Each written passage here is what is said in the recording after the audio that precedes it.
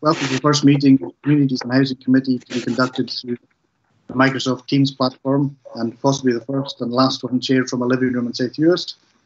I would ask to please turn up your microphones and cameras before we begin, and I will ask Councillor John Mackay to lead us in prayer. O Lord our God, we thank thee that we can call upon thy name on this morning anew, because thou knowest all things, and there is nothing hidden from thee. And we pray that thou would guide us, that we would seek thy wisdom in all our doings as a council. And we pray, Lord, that thou would come in a day of thy power amongst us as homes, as families, as communities, and that we would call upon the name of the one who died for us, the Lord Jesus Christ, who is the way, the truth, and the life. And we pray that we would have the spirit of prayer in our hearts.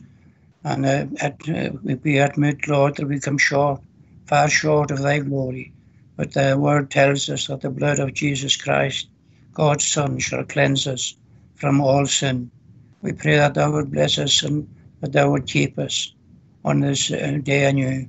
We thank thee that thou knowest the beginning from the end. Thou art the Alpha and the Omega, and there is nothing hidden from thee. And we pray, Lord, that we would set the Lord before us in all our doings, and that thou would give us the wisdom to do our business here. And we pray for all those who are laid low at this time who cannot be with us. We pray for the chairman, and we pray that thou would be with him. And we pray for our chief executive and all the officers who have the duties and the responsibilities at this time. And we pray for all the members that, oh Lord, we thank thee that we can call upon thee in all our situations. Thou knowest all things. We pray that thou would bless Paul at this time as chair, and that thou would be with us all, and that we would seek thee, and seek thy face at all times, because thou hast given us thine only begotten Son, that whosoever would believe in him would have everlasting life. Help us, Lord, to pray. Help us to be on our knees and calling upon thy name. We ask these things in Jesus' name and for his sake. Amen. Thank you very much, Mr. McCann. Your sentiment said about two bereavements recently in South Uist, so just thinking of them at this moment. In regard to the conduct of the meeting, a reminder of the following points. Please ensure your camera and microphone are off. This assists with broadband connectivity and also prevents background noise.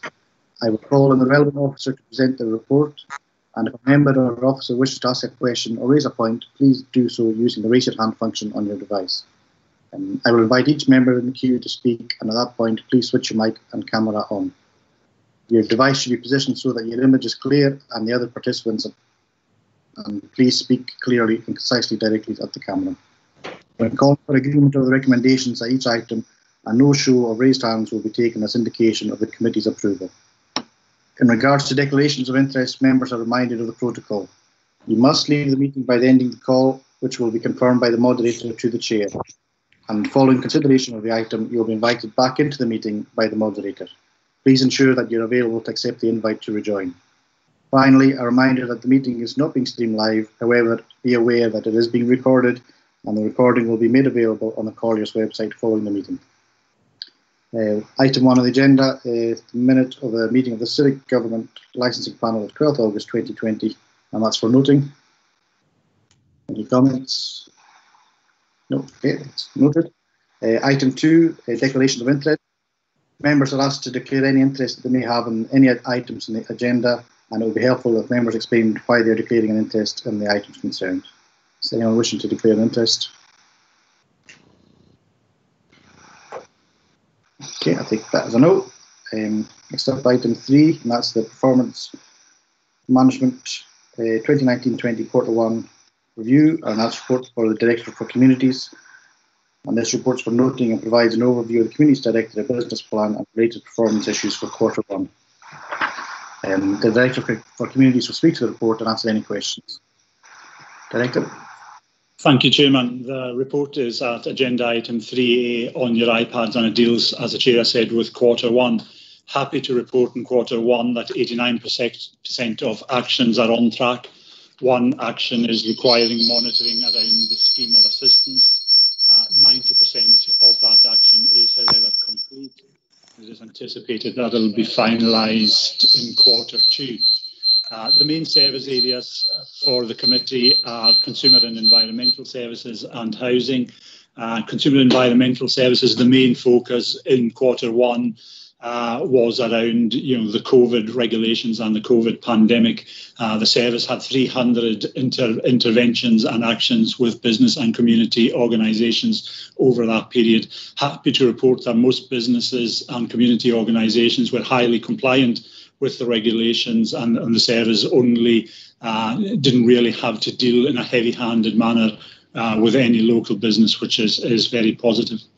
Housing is outlined at 6.1. That outlines the key activity on the affordable housing programme. Quarter 1 obviously coincided with the lockdown, so unfortunately the programme came to a halt in quarter 1, with construction return towards the end of June. The key impact in the service was in regard to the homelessness service, but the service continued and delivered with amended processes which will allow the protection of staff and clients.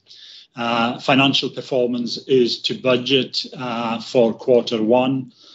In summary then, the key issue over quarter 1 was the COVID-19 pandemic.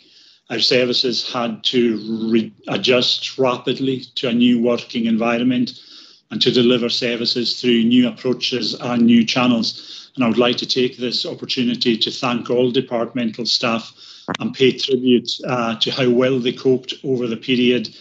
They reacted in a highly disciplined manner to the challenges of the pandemic and the lockdown. So I would like to pass my thanks on to them. Happy to take any questions on that, Chairman.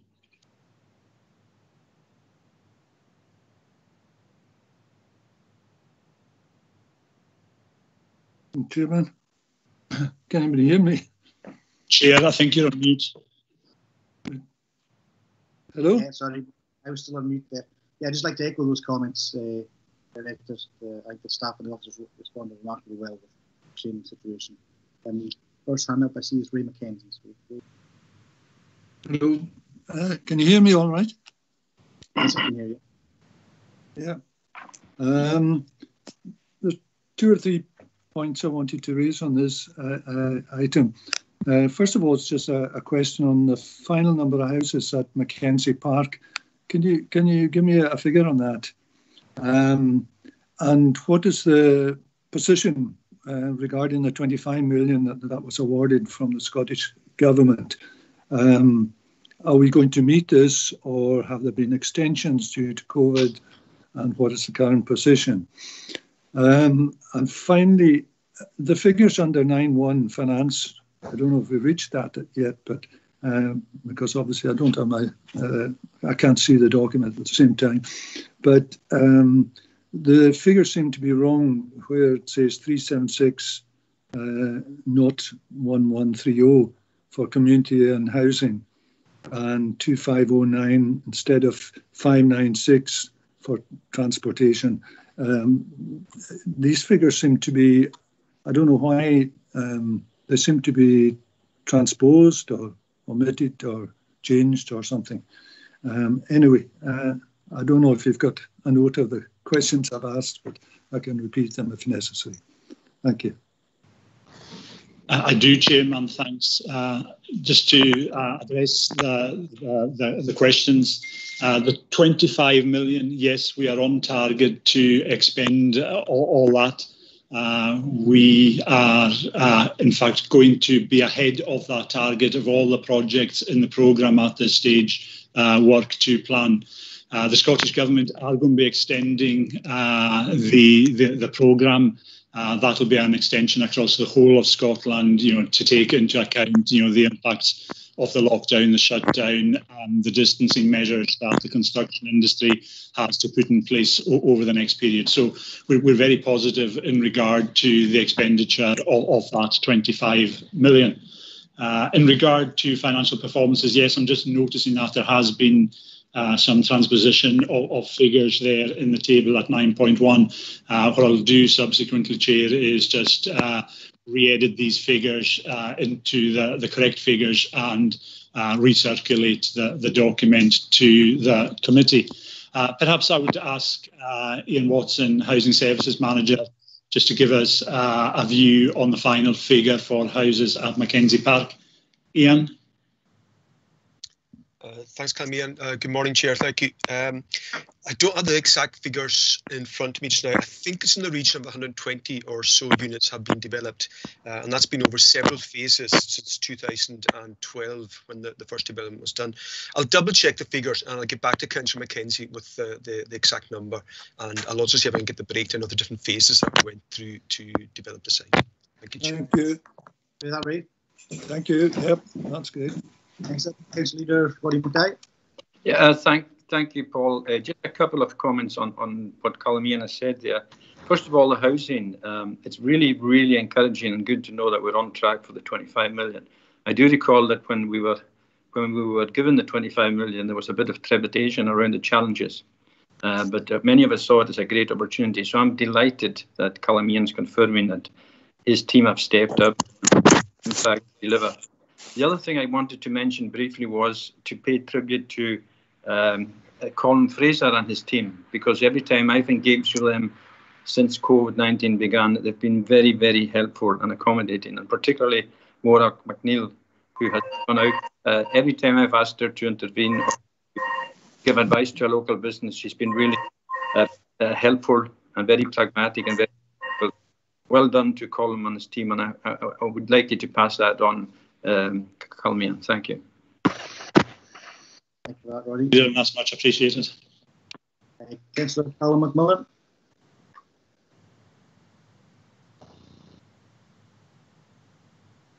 The microphone's off, Callum.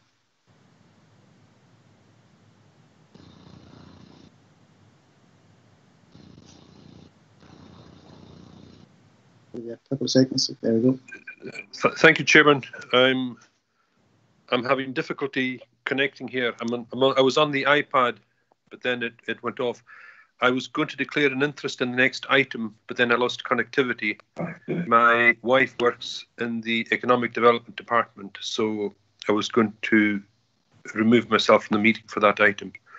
So, but the only comment I would make on this is that the SHIP, when it was agreed, had a 60-40 split. And we're still having to do some work to achieve that split. So that's something for the future. But any houses are better than no houses, irrespective of where they are. Although on a locational basis, I would prefer to see more in the rural areas and more in Harris and particularly Euston Barra. But that's an observation. But if we can spend money and get money into the economy, every penny that is spent is good. Thank you, Chairman, and I shall remove myself from the meeting for the next item. Thank you. Very much, Carl.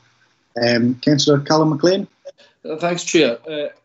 Can I go back to the question that Councillor Mackenzie had about Mackenzie Park? Is it possible for us, for the councillors, to get an indication when housing developments such as Mackenzie Park, and we're going to have the Blackwater coming up soon, if we could get the makeup of the families within these units? In other words, within 120 units in Mackenzie Park, could we find out if there's 2 houses, 3 houses, what is the makeup of them? In other words, what families are in them? What are we putting into what are going into these houses? Because certainly when units go up, as is the case in Mackenzie Park, as the case in Tulsa or in Laxdale,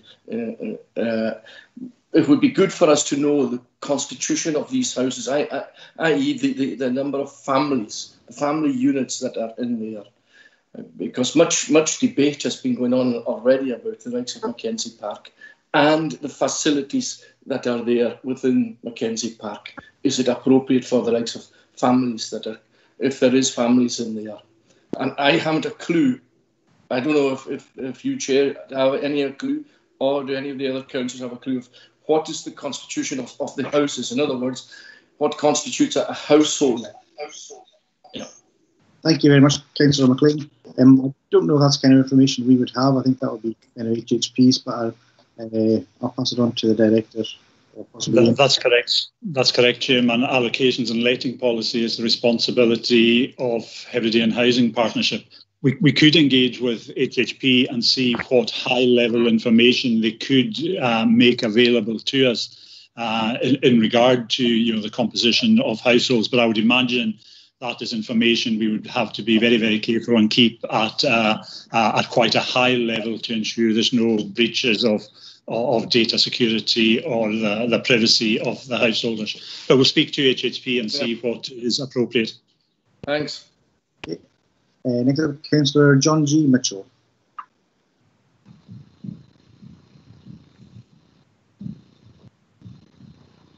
Mute, John.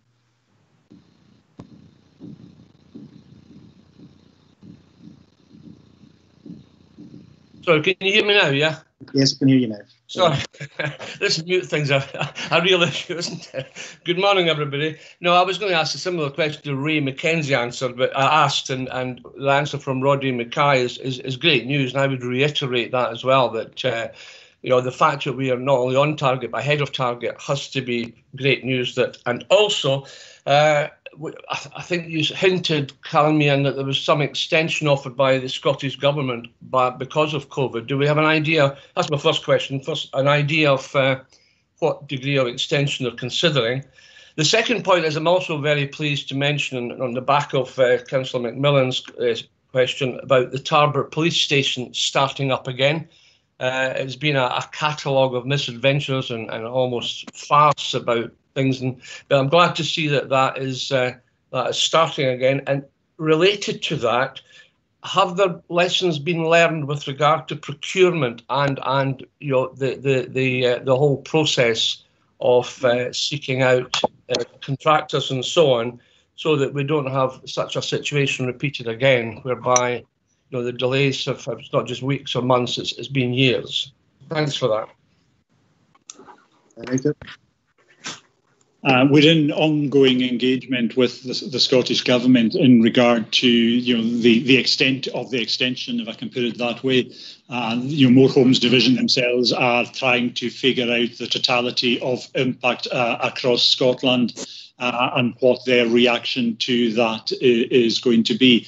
So it is slightly open-ended at the moment. But more guidance will be coming from the government in due course. In regard to procurement is obviously an issue for HHP, but we do engage with them on these issues and on certain projects. I think there are lessons always to be learned when a project goes slightly off course, as it were. We work with HHP and we try to encourage different approaches to procurement, and hopefully there will be lessons learned out of the Tarbert experience. Could I just add to that, just to mention, could I pay tribute to Callum Ian, who's responded very positively to a letter I sent recently addressing the very severe accommodation situation in Harris. And I think there's a meeting of minds and certainly a high degree of consensus to ensure that certainly now or post-COVID anyway, that any sort of restraining of any further economic activity is not there because of accommodation problems. I do pay tribute to the Economic Recovery Team, Calvian and Joe McPhee, for the support in this matter. Thank you. Councillor Mitchell, thank you. Next up, it's the convener, Alan McDonald. Councillor McDonald. Thank you, Chair. I should also declare an interest in that I am a councillor nominated member on HHP, although that interest is no different to any other councillor who have been representing the council on bodies. I certainly think that the point that Councillor Cal Macmillan raised, that is still the case for us as a council in terms of our policy. I don't know who's trying to, I don't know if it's a dog or is it somebody else trying to tell me to be quiet, but I'll take the dog's word for it. But I think it is important that as a policy matter for the Comhairle, it is still a 60-40 split. And the thing that worked against that was the way in which the Scottish Government allocated funding towards the Gotill development. And there is still, I hope, a commitment within the Council that we will rebalance that as a Council as time goes on, and hopefully it won't be too long.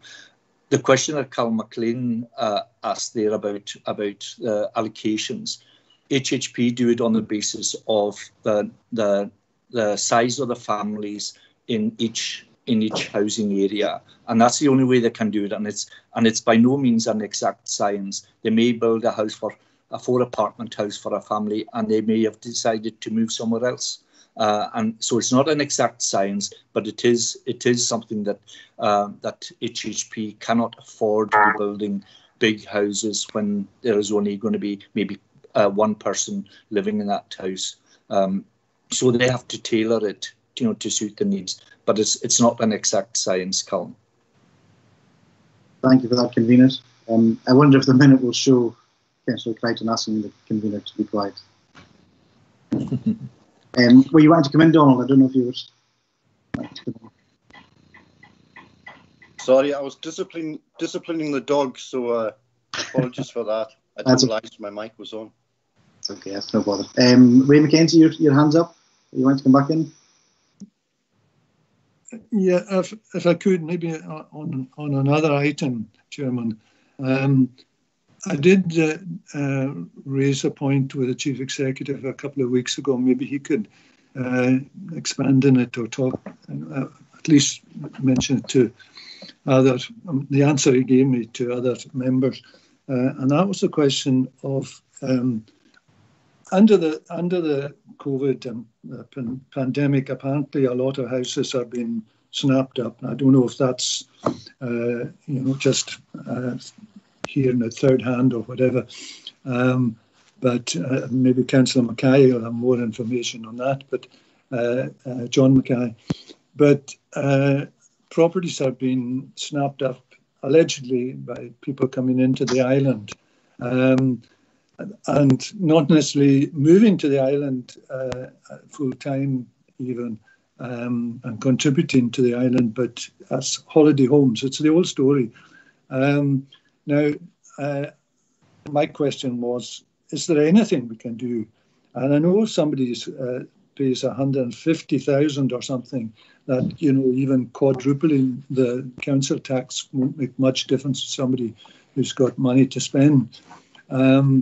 But it is a serious problem, as most of you know, that these villages are becoming not even dormitory towns, but holiday home towns, and more doors are being shut at least on a temporary basis. So it's just a point. And I wonder if if the Chief Executive can maybe expand on what he said to me. Thank you. Thank you very much, Ray. Yeah, it's becoming more prevalent, this issue. It seems to be in the headlines more and more often. There must be some things we can do, and I think it's about time we start looking into different ways of doing things. I wonder if the director is Mr. Burr there? I'm not sure if he's in the room. Yes, he is. Thank you to happy to let the director speak first on the issue, Chair. Okay, sorry, yeah. Director. Thank you, Chair. We have run an exercise with local estate agents recently just to try and get a feel of what is happening in the market, because there has been quite a lot of anecdotal material being spoken about, along the lines of, such as Mr. Mackenzie has outlined. We were getting quite a lot of inquiries at one stage around businesses and individuals wanting to relocate to the Outer Hebrides in reaction to the pandemic. What we are not seeing, however, is a translation of inquiries into actual purchases. The feeling, the broad sentiment coming back from the estate agents is that there hasn't been a COVID uptick, if you like, of new purchases out with the Hebrides happening. There's the normal churn of business inquiries and business and purchases from out with the island, but it hasn't grown significantly as a result of COVID. But we are still aware that there are a lot of inquiries coming in different ways around this, and it is an issue that we're exploring both to see from a business development perspective in particular, are there ways in which we can get new businesses coming into the area.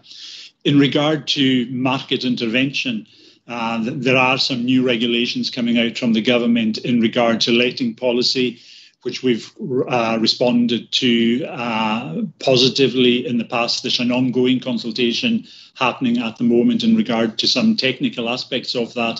So there may be some ways we can intervene in the margins on that. But how we're able to intervene in the main housing market between willing sellers and willing buyers is a very difficult one to react to in an open market society. So I hope that gives some useful overview of the situation at present, Chairman. Thank you very much, Colleen. Malcolm, would you like to come in? Not much to add, Chair. Just to say this is also a community planning issue, and it's important to look at these things over time. I mean, one hears these stories; they may be different in different parts of the Western Isles, of course, and it's good to get a perspective from every area. It's not something. These are all commercial transactions, as we know at the end of the day. But it's important that the public sector gives the necessary advice and leadership and sets expectations. So it's something we'll also raise at the Community Planning Executive Group with the permission of the convener. So thanks, Chair. Ray, will you want to come back on that? Yeah, just, I appreciate we can't, it's a willing buyer, willing seller and all the rest of it. And I'm not suggesting, we want to increase the population of the islands and anything that can be done to encourage businesses who are contributing to the community and obviously young families, etc., coming or coming back. Indeed, that's all all to the good. It's just this business of people just buying up holiday homes and locals not able to compete. Thank you. Thank you very much, Ray. We'll have Councillor Charlie Nicholson next, and then Councillor John Gina. Thank you, Chair. I think this is an issue just now, and I'm glad to hear the Director is taking it on board. But there's one issue that, as an authority, we really have to engage with the different partners, and that's the access to land for young people. Young people themselves have been on the news recently about the issue of accessing that. What are we doing in relation to that? Because we can work with the community estates, we can work with the Crofters Commission. When you see a bit of land down in Harris going for 200,000 plus on that, young people cannot look at that sort of aspect. And as an authority, we should really be looking at the access of land for young people that live on the island to build, because that is becoming a serious problem. And I think Mr. Mackenzie, Councillor Mackenzie is right. I can only speak for the kind of Stornoway area, but looking at the different estate agents, there's no doubt as you pass the windows and look at them on offer and sold and that, there has been an increase over the last number of months in these places anyway.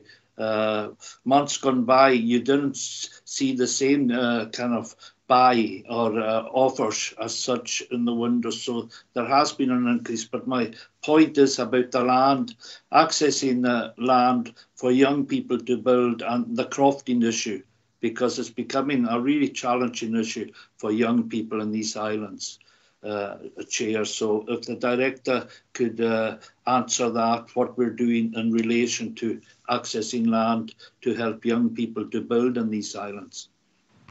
Thank you, Councillor Nicholson. Director? Supply of land remains one of our most significant challenges. You wouldn't think it would be such a great challenge when 75% of the population of the Western Isles lives on community-owned estates. But we are in engagement with the community-owned estates. We've written to all grazings committees throughout the Outer Hebrides, trying to see methodology for the release of land. We have a call for sites out almost on a permanent basis now, not just through the various local planning processes, but that is almost a permanent call for sites now. So, for example, in previous years, we would run feasibilities maybe 3 or 4 times a year. At present, we're running, feasibilities, getting close to 20 times a year on sites. So there is that permanent call for sites. There is that engagement with the community landowners, and it may be worth their while writing to all the grazings committees again, just to see if we can release more land. But the supply of land is one of the key challenges to new housing development, be it affordable housing or be it in the private market. Councillor Mitchell. Thank you, Chair. Yeah, I mean, I can only but agree with what Charlie and Ray says. I mean, I'm sure everybody here has heard the anecdotal stories of a croft in Shilhabas going for 200,000, the average plot in Luscantag going for 100,000. And the bottom line for that is the fact that young local people that stay here, or people from Harris who would like to return here, are totally priced out of the market. And as Callum quite rightly alludes to, it's quite anomalous when you think that we have North Harris Estate, the Trust, and the West Harris Trust, and perhaps soon to be the Bays of Harris Trust. And I mean, they're between a rock and a hard place too. If you take the North Harris Trust, they've got buildings to maintain, they've got several staff to maintain, so they see that their asset is an equity for money to be made on, but they're equally appreciative, and I think that appreciation has been well established by writing from councillors, from the Harris Forum, from the Corla, to say there has to be some sort of compromise situation here. We do understand that they have to make ends meet financially, and that involves perhaps realising some of their equity, but they also have a responsibility to the local young people in the community. And, they are looking, I think they are looking, and they're certainly being well advised to look at, things like, well, there's 2 things. First of all, there's the special conditions clause, meaning that if you have stayed within Harris, or you've got family within Harris or whatever, a variety of conditions, then you can access the land at a much cheaper rate than somebody from outside can access it. The second point I'd like to say too is in terms of the grazings committees. I'm the clerk of the Jury Clayton Kingibe, which is a fairly popular area, and we are trying to look wherever we can at releasing common grazing to young people at considerably more affordable prices. I mean, we obviously really get something back, but something that's well within the reach of the local young people. So there are things going on, but staying still is certainly not an option, because we have young people here that just are being frustrated month on month about the cost of housing. And Callum is right, the land is the critical issue. And on many occasions, the trust hide behind almost the fact that the servicing isn't there. The water and electricity is going to be prohibitively expensive to install and so on. And that's often a bit of a blinding point of fact, that they do have some reasonable pockets of land but they are looking at a compromise, and I think that is inevitable. We'll never get a black and white scenario here. I think it's got to be feeding their own needs and also feeding the needs of the young people of Harris. Thank you. Thank you, Councillor Mitchell. Councillor Crichton, followed by Councillor John Mackay and Callum McLean after that. So, Councillor Donald Crichton, please.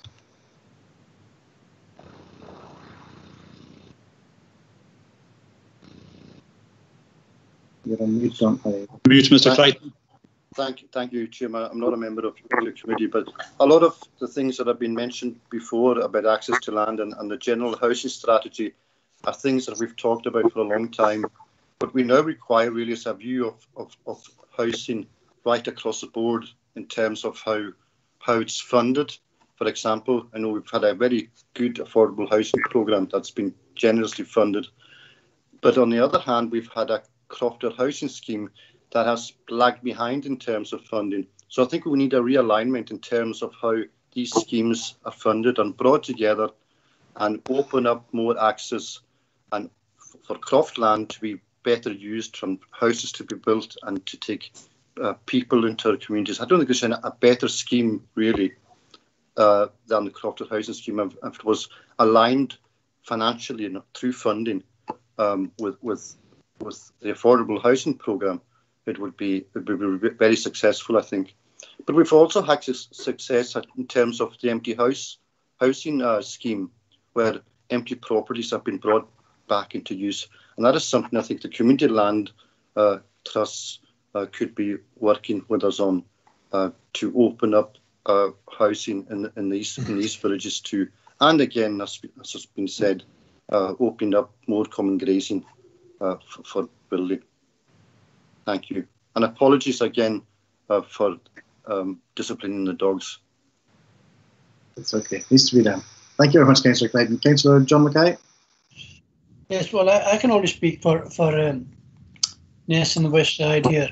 Charlie House left for sale in Ness now. The last couple of months they've been just going every day really, and well, it's good to have people. If they weren't there, the place would be really empty. But we have to encourage our young folk to buy or to get into the market. But as far as Ness is concerned, there's hardly a house left. So I'm not surprised at that, mind you. Location, Councillor Mackay. Councillor Callum McLean. Yeah. First of all, about the boom in the housing market. Well, you would expect that after a shutdown. Really, let's be quite honest in that.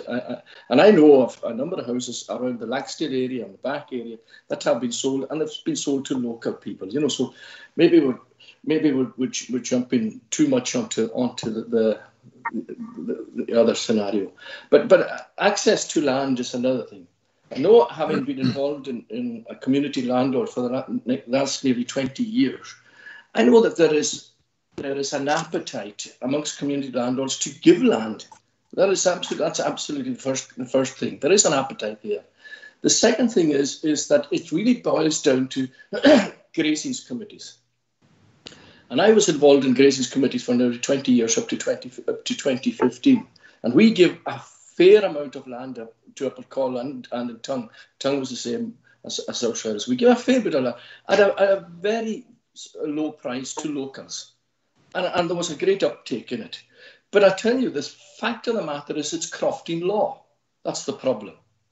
Because if you're a grazings clerk and to get involved in this, you will go through a terrible amount of legal stuff that you don't really, as an unpaid clerk or whatever, you actually don't want to look at.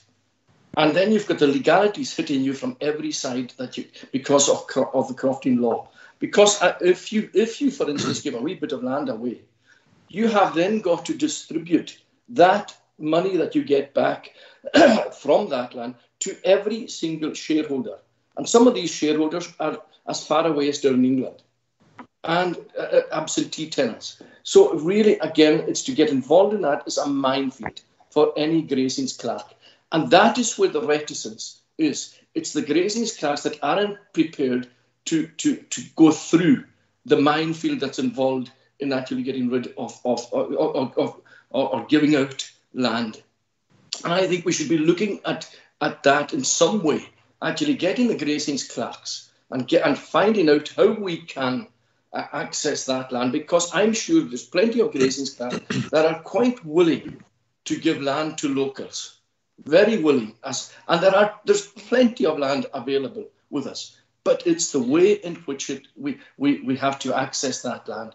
And maybe that's an exercise that we should be looking at.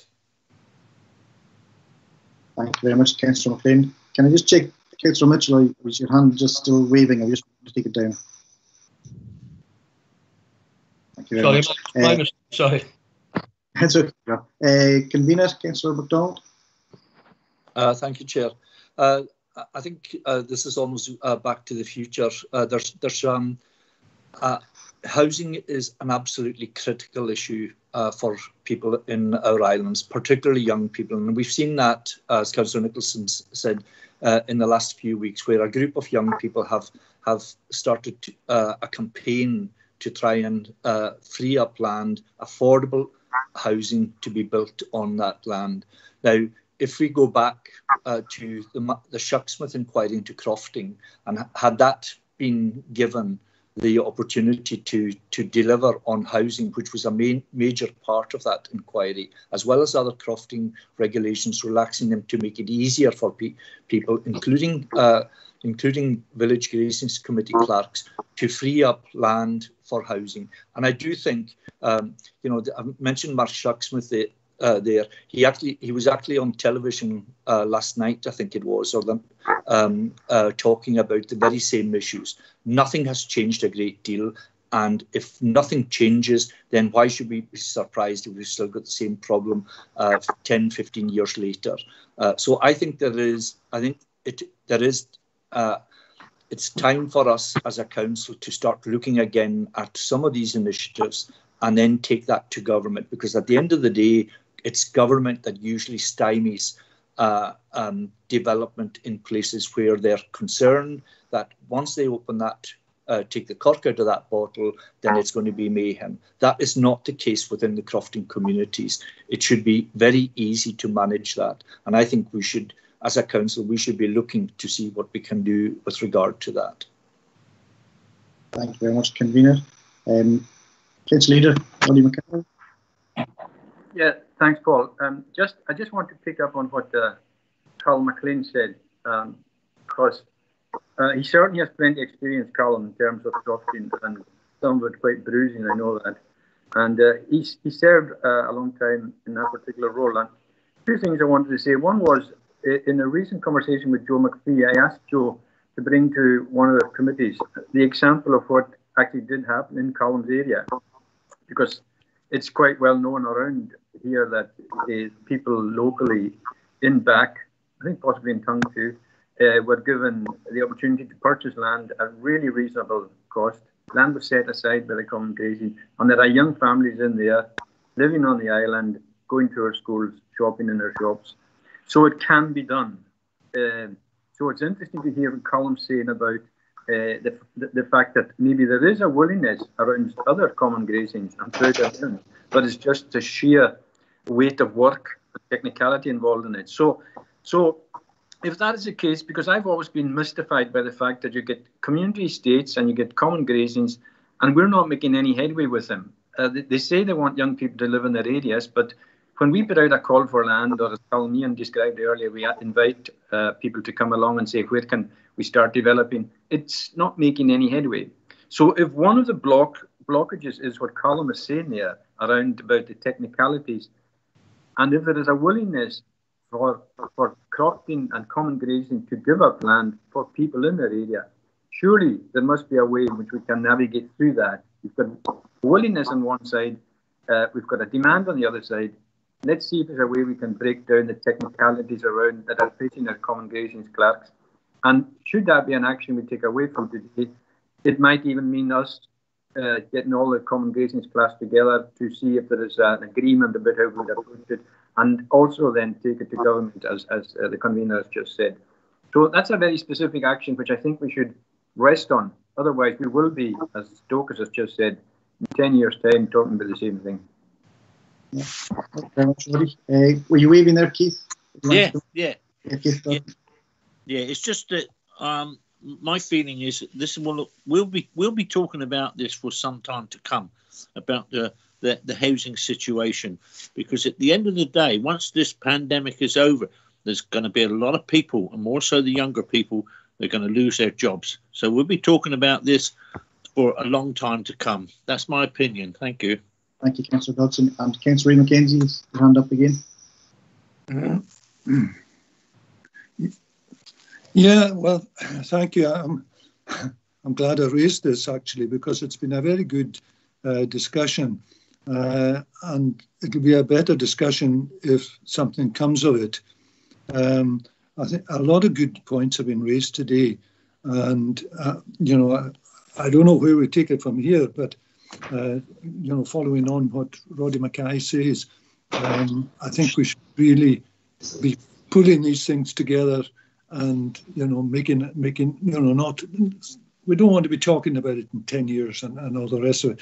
We want something to happen in the immediate or very near future. Thank you. Thank you, Ray. Mr. Burr. Thank you, Chair. I'll look for the director's comments, but I think this is something if the committee's minded to take that idea forward, as well as speaking to the grazings committees, which I think is a good idea. We should also speak to government and the Crofting Commission about how they can assist grazings committees in this regard, because the point that was made about the process, I think it was Councillor McLean, the process is indeed formidable. And we need to ensure as far as we can, and it's not all about our statutory powers, of course, it's also about the Commission's, about how that can be made easier, if indeed it can be. So I'll maybe ask the Director to see if there's any way we can take that forward in the immediate period. Thank you, Chair. Director. Yes, Chair. I mean, we are in discussion with the Commission. We've got open channels to all the community landowners, but based on the discussion, we'll formulate a plan now to engage with the grazings committees. It looks as if the idea of bringing the grazings committees together to fully understand their issues and problems and see how we can move out of the difficult situation we're in at the moment. I think when we're considering housing, I think there is quite a bit of land, as Mr. McLean has spoken about the experience in Coll and back. There is quite a lot of land being released for private self-build housing. You just need to go down, the Tongue Road and into back to see that. And there are many communities throughout, the Hebrides where you can see private build being happening. So we've got to differentiate between the private build sector and the affordable housing sector, because there are different dynamics around both these sectors. So there are different challenges in both sectors and different ways we're going to have to think around both sectors. I think it is right what Councillor Crichton was saying about crofted housing. That is one of the most successful, efficient ways of building houses in the crofting counties. But that scheme has diminished some way. I know at the beginning of this housing process, we were talking to the government and trying to make a case to the government that all these various housing streams should be brought together into one cohesive, comprehensive programme. And I think there is still an argument to be had and a discussion to be had with government around that. I'm convinced if some of the affordable housing monies were diverted into crofted housing, we could build housing quicker, cheaper, more efficiently in the Hebrides than through the affordable route, and these houses would be more affordable to the tenants who would go into them. So there are a range of different elements to this discussion.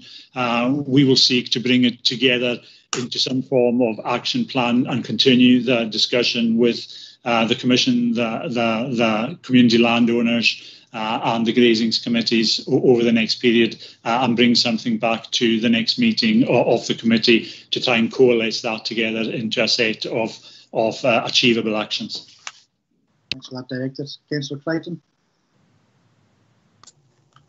Thank you, Chair. Just to add to all that the Director has said there has been brought before government, and to the Minister Kevin Stewart in the last while.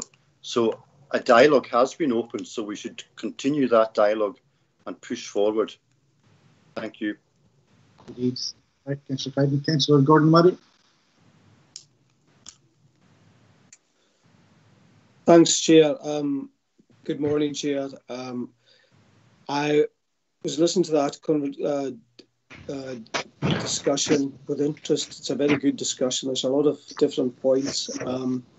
And as the Director said, a lot of different elements. And maybe I was going to suggest, and I think a lot of it veered into sustainable development and communities and housing. So I was maybe going to suggest that possibly a MOUG between sustainable and communities, and inviting all interested parties along so that we can at least have some unified steer and discuss the way forward. Would that be possible? A local united front? Are you suggesting some form of super MOUG? A super MOUG, yes. Director, would that be an option? It is an option. You know, there is always an optimum amount of people to have around a table to have a productive discussion, and when the number goes over a certain limit, particularly in working electronically on digital platforms, you know, you lose optimization. But you know, the idea of bringing this to one or other of the MOUGs, or a combination of MOUGs, and bringing in, you know, some of the critical players in this, I'm sure that can be arranged over the next period. Councillor Murray. Yeah, thanks very much for that, Director. I agree that recommendation. I don't know if that can be added to the recommendations. Thanks. Just for noting, Councillor Crichton and Councillor Mackenzie, your hands are still up, or you want to come back in? Apologies, I didn't mean to have my hand up. Just to say, a seminar would suffice, I think, for all members to contribute to this debate, rather than amalgamating MOUGs. Yeah, I'll be in favour of that. Councillor Cal McLean. Yes, thanks, Chair. I think that we do need to be proactive in this. And knowing a lot and being an ex-clerk of the Grazians myself, clerk of the Grazians aren't interested in attending seminars. They're not interested in attending large meetings. I think the best way forward is to use, and I'm just suggesting this to Calamian, is if members of his team actually meet with individual Grazians clerks or committees together. That is maybe a better way of doing it. That is the way that Grazians committees operate better. They work better in their own environment, and somebody coming in. We've had that before. We've had people coming in from outside and speaking to us, and speaking to them on a one-to-one basis, and setting up something on almost an area basis. 3 Grazians committees coming together and talking about the land in their area, whatever. It is the way forward, because there is plenty of land available. It's getting the land, and as Mr. Burr said, the problem is around the legalities of it. And I would hope that the current Crofting Commission is a lot more receptive than the last one. I have still got questions as to whether they are or not. And I'm just saying that, actually, I don't know if we've got a proactive Crofting Commission. I would hope that we would have, but I still have to see it. I'm sorry for being pessimistic in that respect, but that's my take on it. Thank you very much, Councillor McLean. I'm aware we're discussing performance management for Q1, so we've kind of given this quite a bit of airing. I'll take Councillor Manford next, then Councillor Murray and Mr. Bird. So, okay, so Councillor Manford. Thanks, Chair. Very valuable discussion. I would suggest to you that one of the first things you take forward, whether it's whatever sort of forum, would be in the first instance, as just has been said there, to talk to clerks and chairs necessarily, but just to give two individuals from particular areas rather than the onus put entirely on clerks. The first thing that we need to do is to learn, to get understanding, and to be in measure respectful to clerks and chairs that in many circumstances over the years have been helpful, have done things. But for one reason or another, they don't always work. There are difficulties. There have been lots of successes. So we need to learn from where it's gone right and learn from where it's become problematic, because it does exist. I can speak from long experience of all aspects of this, and also to learn how to take it forward after it takes place, because there are times where it's worked and there are times where the land released has tripped up, shall we say, from the simplest way is to give examples where it's gone one way at sometimes a very respectable cost, with the crofters not having looked for money from it, but the land having been sold on at a profit, at a significant profit in some ends. That's not widespread, but it has happened, and it leaves behind it very bad feeling. There also needs to be better communication, because I'm hearing just now at this meeting where we want crofters and grazings to come and make land available. I could name you people that have already put forward a land and have not been contacted, which makes which leads to considerable anger when they see it advertised for more and they feel they've been ignored. So these are the sensitivities that need to be a working group, perhaps, but it needs to be some form of structure that will have insight and understanding of these problems and these difficulties. Just a way of making progress. Thanks. Thank you, Councillor Manford. Mr. Bird.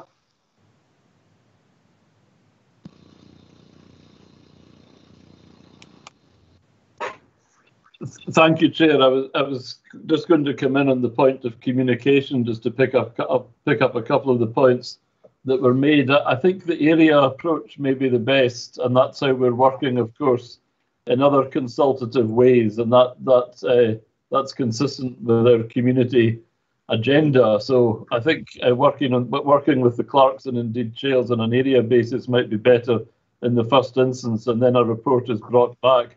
I tend to agree that a seminar is the best way to look at these policy issues rather than a member officer working group, even if that's expanded. But if we speak to those involved, including the Commission, including HHP, including government, and bring back a report, I think perhaps that's the best way. But I'll be guided by the Director in that regard. Director? Happy with that approach that's been outlined by the Chief Executive. Okay, thank you. I agree with that. Councillor Murray, last point. I'm happy with that, Chair.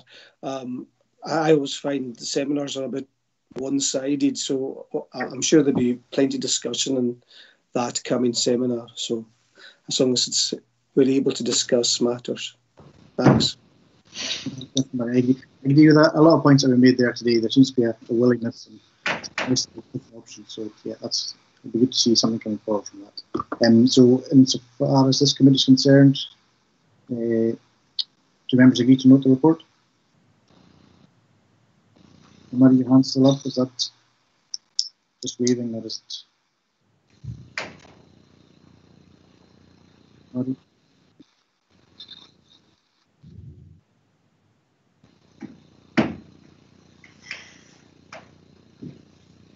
assume from everyone else there's been no comments or members agreed to note the report. So next item is item 4, and that is Performance Management 2019-20 Quarter 1 for the Economic Development and Planning Department.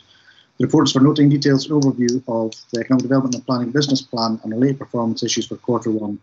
The Head of Economic Development and Planning will speak to the report and answer any questions. Director? Yes, thank you, Chair. In terms of this committee's interests, they are included at 5.1 to 5.8 of your report, and they refer to library and information services. So that's all the scope of this committee's particular remit. We've outlined some of the activities that we've been undertaking over lockdown, setting up a specific section on the website, Your Lockdown Library, effectively offering an e-library service and using social media channels, Facebook and YouTube. And as we've noted in the narrative, doing what we can to support people through this last period. We've, as you know from recent press publicity, we've now started opening up the libraries in Stornoway and in Ballyvanny with a click and connect service, working on an opening date for Tarbert and the discussions regarding Castleby, and also discussions in relation to resuming the mobile library service. So we're currently engaged in, as you can imagine, significant health and safety checks on all aspects of service delivery, and more information will come out in due course on all the activities we're undertaking. So happy to take any questions, Chair, that any members may have.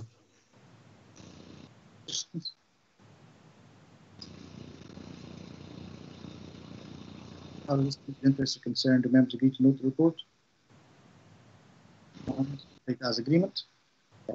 Item 5, this report seeks approval of an annual assurance statement in respect of landlord services provided by the Cornelia for submission to the Scottish Housing Regulator. The annual assurance statement 2020 is provided as an appendix to the report. Angela Smith will speak to the report and answer any questions. Thank you, Chair. This is the annual report that we return to the Scottish Housing Regulator to confirm that we comply with all relevant regulatory requirements.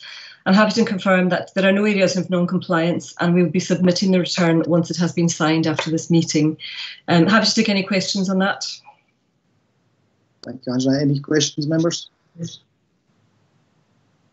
No hands up. So do members agree to the recommendation at 3.1?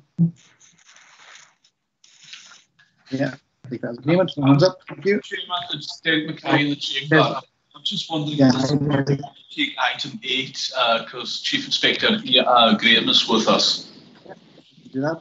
The committee's in agreement. Take item 8 next. Okay, so item 8, I'd like to welcome Chief Inspector Ian Graham to the meeting. This report provides an update on performance against the 2017 to 2020 Western Isles Local Policing Plan, and the Western Isles Local Police Plan 2020 to 2023 is also provided at Appendix 2 to the report for approval. Chief Inspector Graham will speak to the report. Good morning, Chair. Good morning, Councillors and Chief Executive. Thank you for the invitation to the committee. Before I introduce the two papers, I'd like to introduce Chief Superintendent Conrad Trickett, the new Divisional Commander.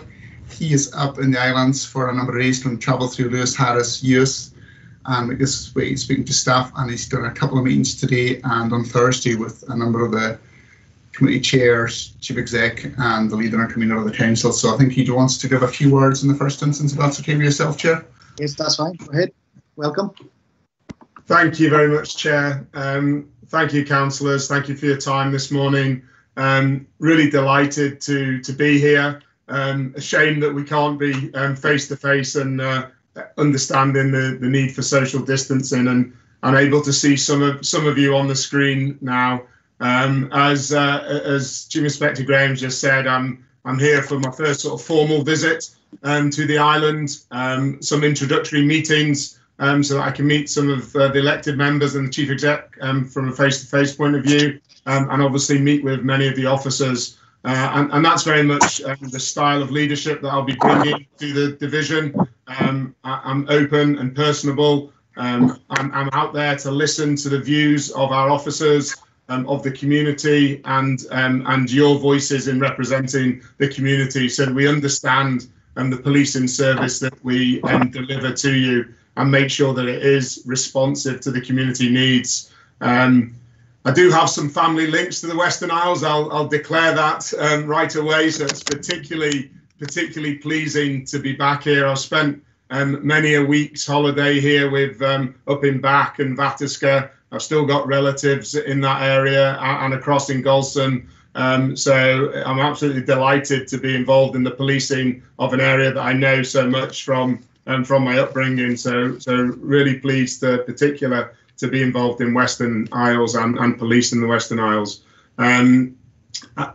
My role in this, and much of your role, is obviously involved with the Chief Inspector, and that is right and proper. I'm very much in the background, obviously primarily based in Inverness, although I'll try and be visible here as much as possible. I'm here to support Ian to deliver that policing service to all of you. I'm very much here to try and link the best of local policing with the national support that we can provide when we need to.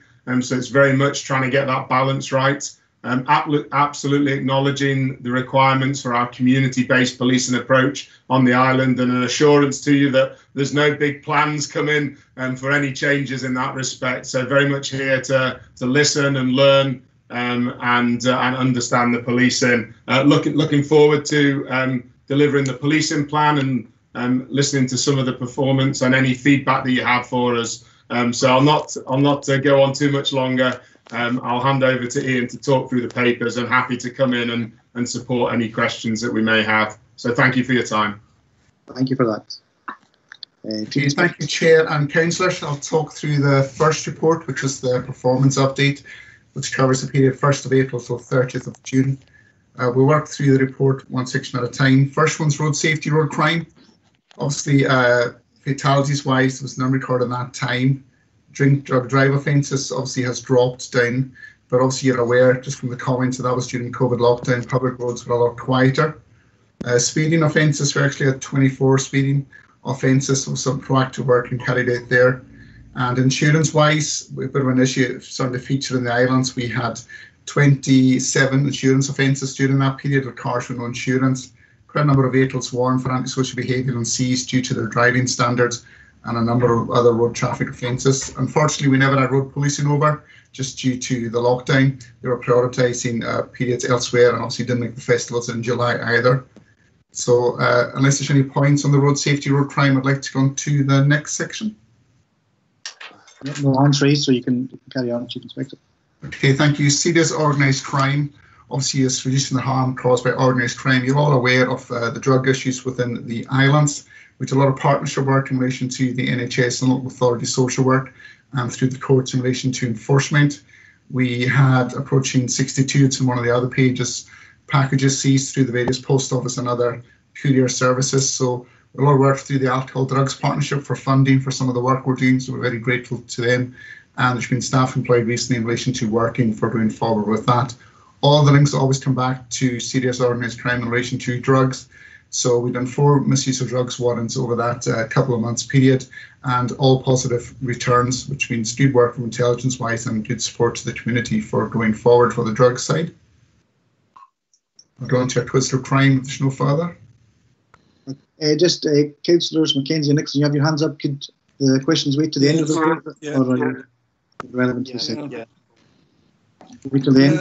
I was trying, sorry. Sorry, Councillor Mackenzie, were you going to come in on something specific there?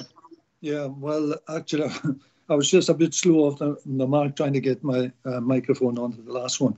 But the problem with speeding is still a major problem.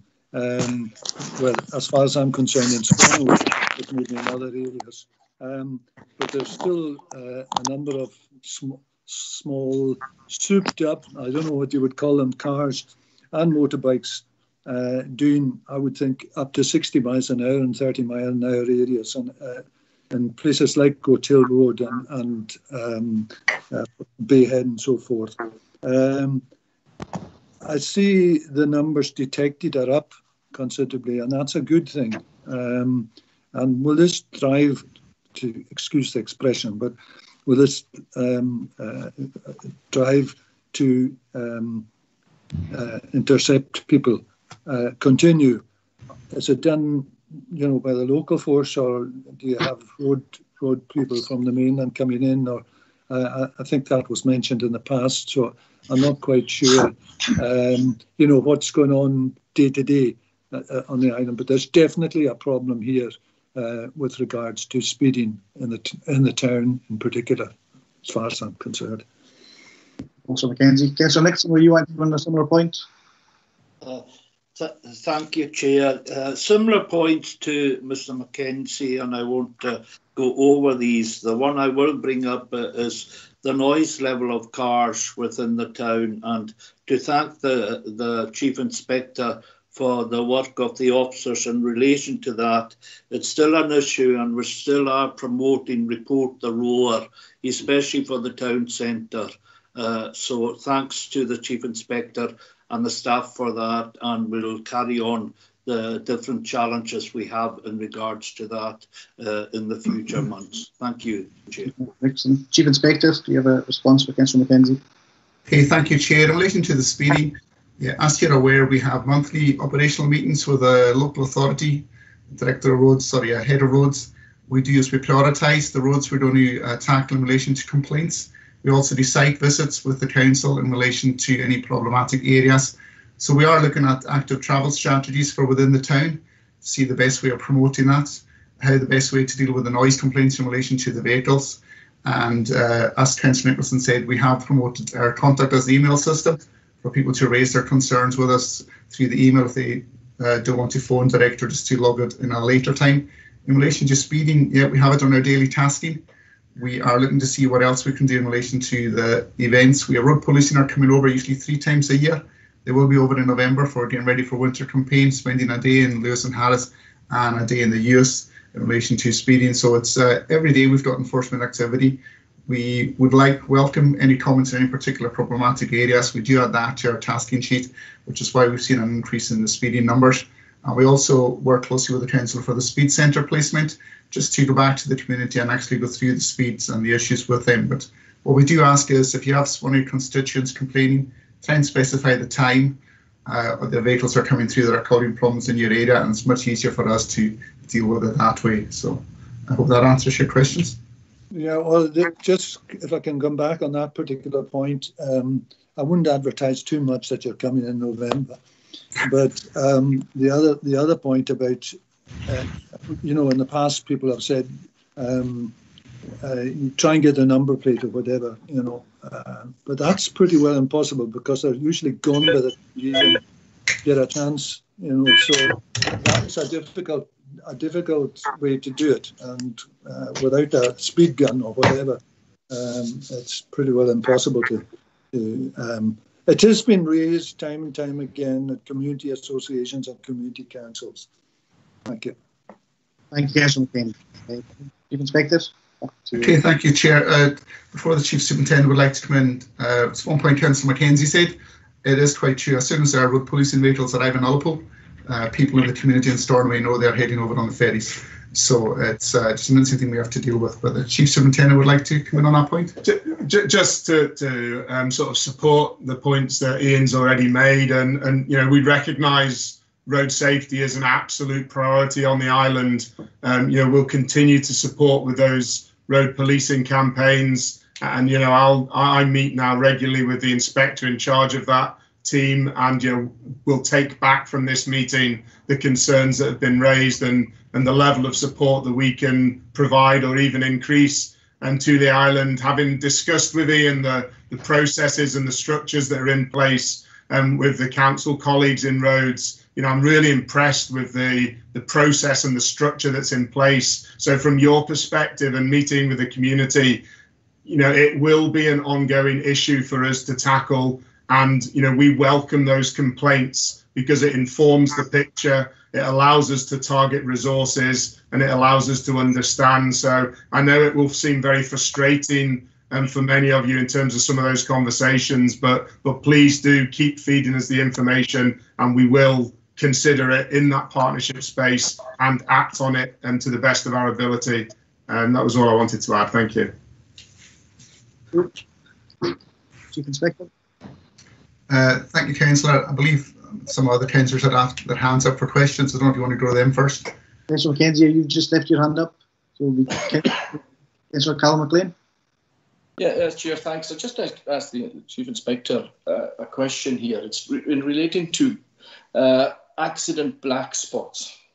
I happen to live very close to one in which there are recurring accidents, possibly a couple of times every year. And I have voiced my concerns as a councillor and as a resident to the council about this stretch of road. Do you meet with your own officers? Were actually at the last accident about 2 weeks ago. Do you actually suggest to the council department, the roads department, that there is such a thing as black spots, accident black spots, which need looked at? Because I do believe, I've spoken to the council officers, and it's not the first time I've done it, and I do believe that at this part of the stretch of road, on the main road from Tosta to Stornoway, it's a fatality just waiting to happen. I really do, and I'm just asking you if you express your concerns to the council roads department about such areas.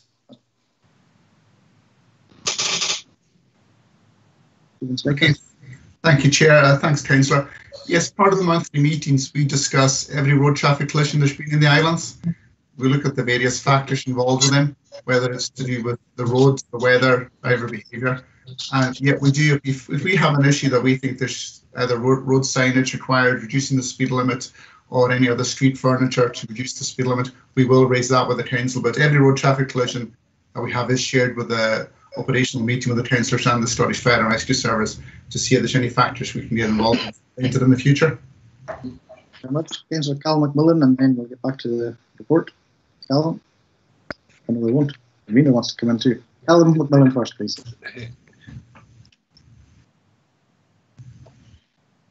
Get on. Thank you, Chairman. I was going to wait until the Chief Inspector was finished the report, because it's the usual bugbear, but I would commiserate with Councillor Mackenzie for living in the area of town. It must be a neighbour problem that causes all of the speeding, and the ghettos of James Street. Perhaps the police could do a catch and release of the young people who are usually involved and release them in Euston and Barra, because we could really do with that sort of problem. Our lack is the young people, not the issues and fun that they cause of an evening. But talking of catch and release, it might be part of the Chief Inspector's report. The issue of people being captured in Battersea and Barra and Uist and then taken to Stornoway. Alan, can I come back to that later on in the report? Okay, thank you. I'll do that too. Thank you. And convener. Thanks, Chair. Just very briefly, following on from the point that Councillor McLean made, Councillor Callum McLean, in relation to accident black spots, there is a black spot not far out of Stornoway where the halfway house is between the Arnish Road end and Lochs Garage, and that's somewhere where I believe that maybe the council need to look at the alignment of that road, particularly at the bend, and it's usually vehicles that are travelling out of Stornoway, and when they come to the bend, they're going too fast, and they lose contact with the road simply because the road drops away. And there's been numerous accidents there in the last few years. I do think that the continuing dialogue with technical services and the roads people needs to focus on where there are multiple accidents happening, and hopefully without any serious injuries to anybody. But there are places that we all know about, and it'd be really useful to do some work on that.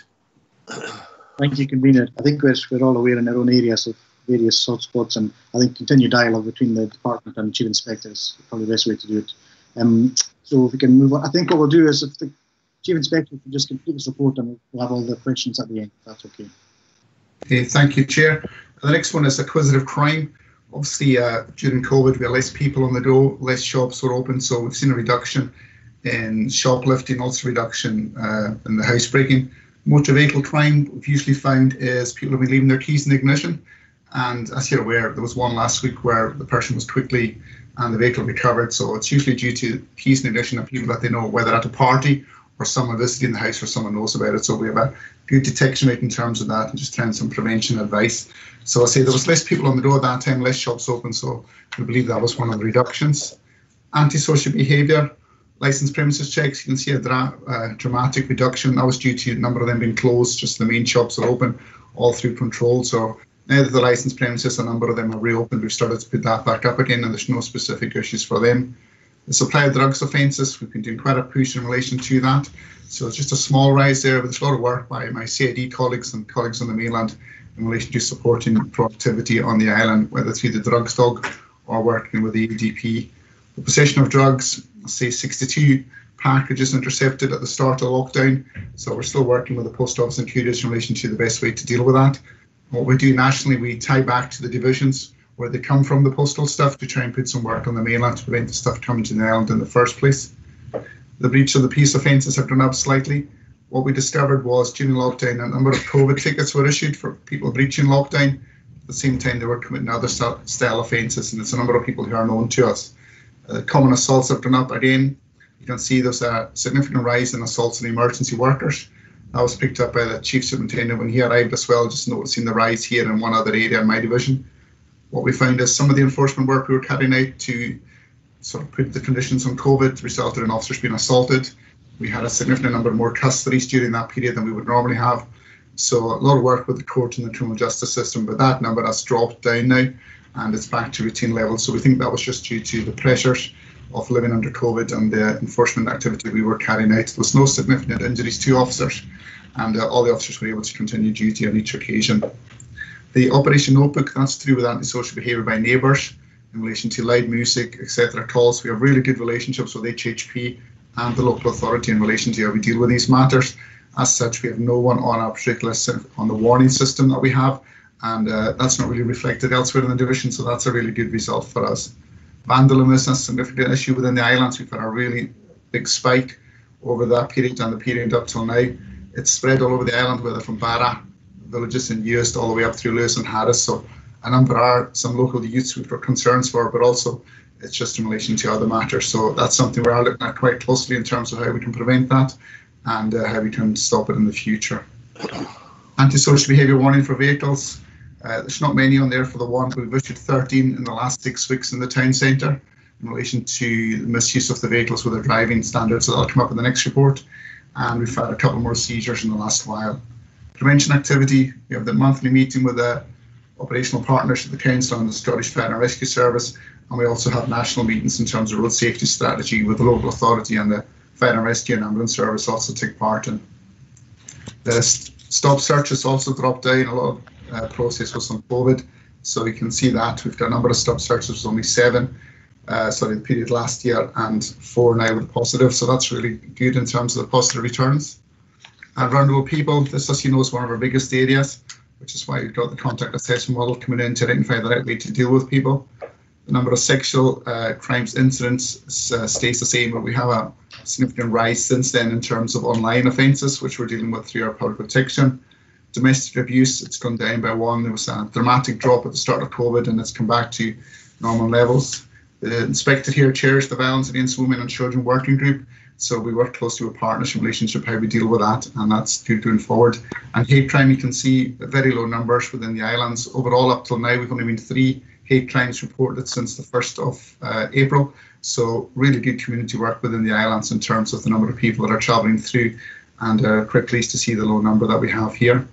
We had a review carried out to do with hate crime. We met with some inspectors from the Magistrates Inspectorate, and that went really well.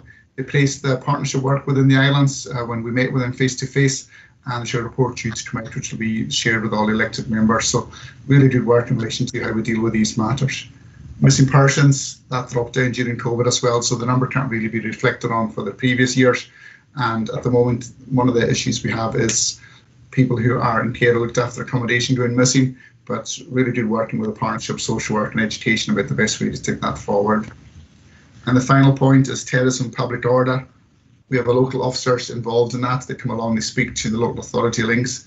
We tie in with schools, with local community groups, and the best way to identify any concerns people have for going forward in relation to social media work or any concerns that they may have. So it's a really good relationship in the islands. We had a contest meeting last year for a practice exercise for Prevent Nominal, and that was led by a member from the council, and it was really well thought done by the members from the Scottish Government that attended to the meeting. So really good relationships in the islands in terms of how we're going forward with that. I think that's all the points for the period during initial lockdown. Inspector. Councillor Dodson, I see you waving. Yes, thanks. Yeah, I'd like to thank the Chief Inspector for that report. Very concise and very encouraging. The only question I would like to ask is: has the Chief Inspector got any update from the Scottish Government relating to parking of vehicles on pavements, etc.? Okay, thank you, Councillor. The parking on vehicles on pavements comes under the local authority legislation, so that's still working its way through, so it'll be over to them in terms of the enforcement, but we'll work with the traffic warden in the Western Isles. It's obviously funded by the local authority. That's how we can assist in enforcing that, but it's still, I believe, a consultation through COSLA and the other local authorities about how best to implement that. Thank you. Thank you. Councillor John Mitchell. Thank you, Chair. Hi, John Mitchell, Councillor Harrison, South Lochs. Hi, and thanks again for your very comprehensive report. Got a couple of questions. First of all, how does COVID-19 affect the presence of police personnel in the Stornoway office? And I ask that in the context of the police presence in Tarbert. And equally, the second part of the question is really about the frequency of the presence, and I'm thinking in particular recently, as I'm sure I did make contact with you and you responded about the dangerous parking of camper vans, particularly along Northton, which is a fairly narrow road anyway, in many cases simply a single track road, and it actually caused the bus driver to drop people off at the road end. It's a mile long horizontal rain light we're looking out the window today, and older people carrying messages is almost mission impossible if the bus driver refuses to go along the road. And we have to understand it. You know, he can't be expected to go along the road where there's a camper van illegally parked. So basically, there's a generic question about the presence of police in the Harris area, and the specific question as in terms of. Okay, thanks. And the specific question of responding to the Northton issue. Thanks for that. Okay, thanks, Councillor. In the first instance, no, the police were very quick to respond when COVID started. We had our staff trained in PPE equipment and deployed just a bit straight away. The only thing that changed in the station was the closure of the front office for a couple of months. That's reopened. We have a number of staff working out of the Tarbert office who live down in that way to try and keep the spread. So we get links. The officer for Harris, he obviously, his main base is travelling down to Tarbert, etc., and going around the Harris area. But obviously, if calls come in elsewhere, and he has to support other officers. But he is aware of your concerns in relation to the dangerous parking at Northton. What I would say is request people phone in at the time. When the bus driver, if he'd make contact with us at the time, we could have deployed a unit to try and assist. But we are aware, as in the email you pointed out, a number of concerns. We've had that throughout the islands, especially in Harris, seems to have been affected more than most areas. Basically, dangerous parking, illegal parking in relation to parking and laybys, etc. So I think in my email I suggested potentially going through with a working group of some sort to see how we can deal with this matter for the future. But I would encourage people to report at the time. But in the Stornoway office, no, we still have full deployment. We were very quick. We didn't really change our deployment model in terms of what we attend to. But I raised the issue of Northton. The Harris officers down with yourselves today, and I'll speak to him again just in terms of the visibility side. But it's a case of if someone does have a concern, please phone in at the time, and we can then send a unit to try and deal with it there and then, rather than trying to play catch up. So, but there's any further concerns, but we would like to take forward something for next year in relation to the camper vans, whether we just speak to them when they're coming off the ferry with a traffic warden or do something with the tourist board, just to try and encourage better parking for the future. Thanks for that, Ian. I mean, obviously the concerns within the Harris community seem to be exacerbated. You talk about a number of officers in the Harris area. Is it not the case that the actual police staff that live in Harris are retired, and that the actual one serving officer that works in Harris is travelling from Stornoway? And that obviously gives rise to just some degree of concern about availability and presence within the Tarboro. I'm sure you understand that. Yeah, thanks, Councillor. Of course, as you're aware, the police house in Tarboro is occupied by one of our sergeants. So we have a sergeant living in the community, and he obviously works in Stornoway, but feeds back what's happening there. The Harris office at the moment is being used by two of our CID colleagues in terms of health and social. One lives in Stalpy, one lives just outside Tarboro. So, but David Fraser, yep, he bases himself here. The purpose of that is to make better use of the vehicle as well. So when he's off duty for a number of days, we can use of his patrol car. But no, we will encourage more use for going down there. We did prioritise some of the areas we were patrolling, and then eventually David, as you know, was put down to Harris more often. But we will try and get him down more often in the future. But the more concerns we have raised to us, then it's easier for me to prioritise where I put the resources to. Yeah, I mean, the final point is, I don't want to go on to the length of this one, but I appreciate that, you know, internal transfer makes a definitive response as to where they are and at what time and so on. But I'm just, and I think I brought this point up to you before, Ian, and that is if there was even some sort of not definitive, but perhaps a broad brush description of availability of the member of staff that is travelling over from Stornoway. You know, there is a feeling, whether it's right or not, is that, you know, just what you said in terms of vehicular convenience, that it's a lot easier for the one serving. I know that there's a sergeant that stays in the police house is working out at the Stornoway office per se, but there is a perception on occasions that the single officer that's working and working in Harris tends to be in Stornoway perhaps more often than a lot of people would like. I'm just sharing that with you. Okay. No, that's fine. Thanks, Councillor. When you start shift, we have to prioritise where the resources are put in terms of the calls. But I will share your concerns about you spending more time in Stornoway and see if we can get them down in your own area much more. Inspector, Councillor Gordon Murray.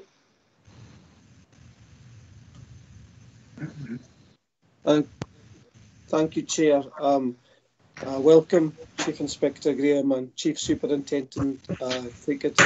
I was just going to say to the Superintendent, you made a couple of winning points there by mentioning your relations in Bathska and Gulson. Well done for that. I was just going to mention the actual spike in vandalism. It's been probably the subject of a lot of discussions in committees and community association meetings in Stornoway.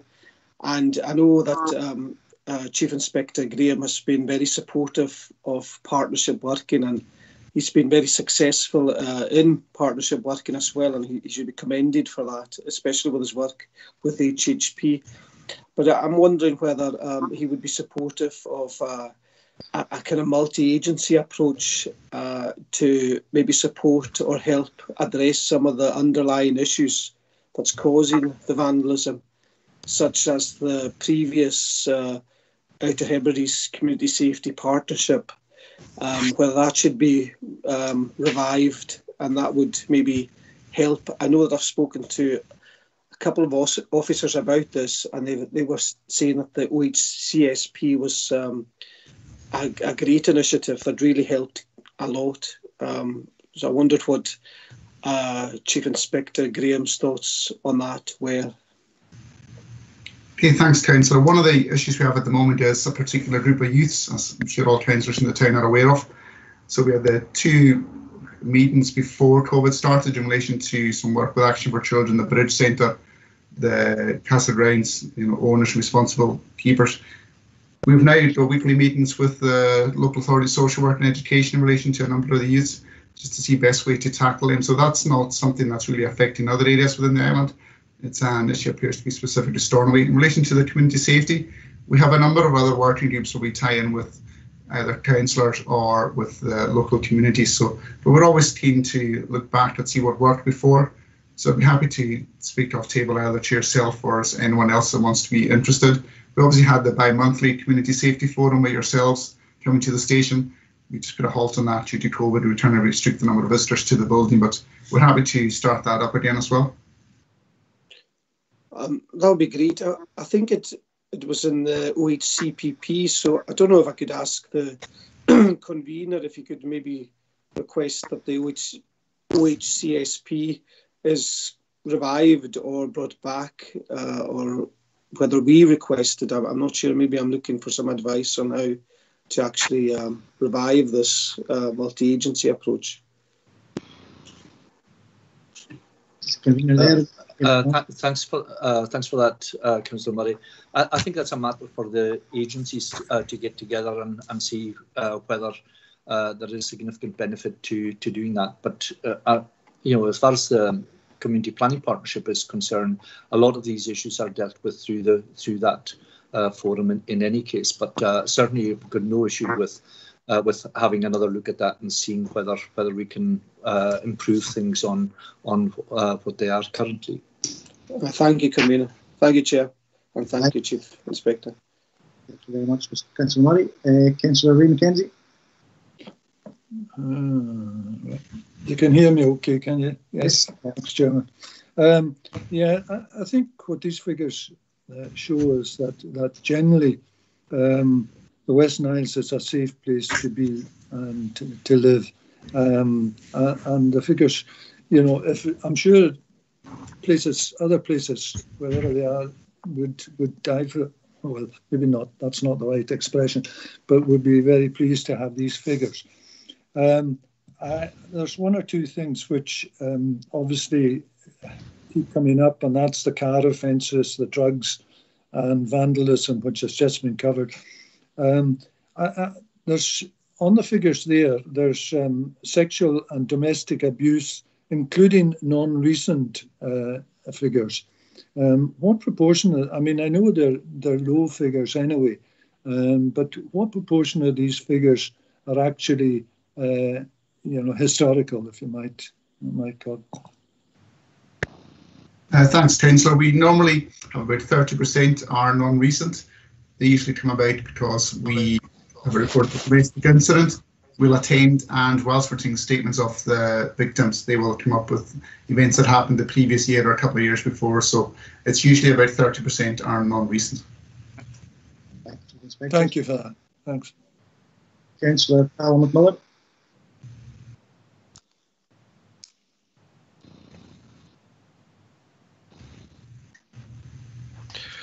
Thank you, Chairman. I've got two questions, really. One is an observation on trends, and the other is the usual bugbear, but I'll go to the trends first. As somebody whose use of drugs is probably confined to caffeine and the occasional glass of beer when I'm allowed, the 28 figure in the year-to-date in possession, is that due to the increase in usage, or is it that the police has more time available to look at these sorts of things? And when I noticed that the 62 parcels intercepted, is that an increase, or is that a normal sort of level, a base level that is worked on? It was just the curious, when 20, that's a significant increase in variation on a base of 28.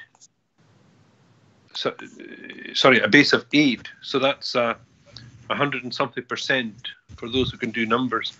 But it was just curious, is there an increase due to COVID and people in lockdown, or is that just the normal usage which can be given more time and resources at the moment? Thanks, Councillor.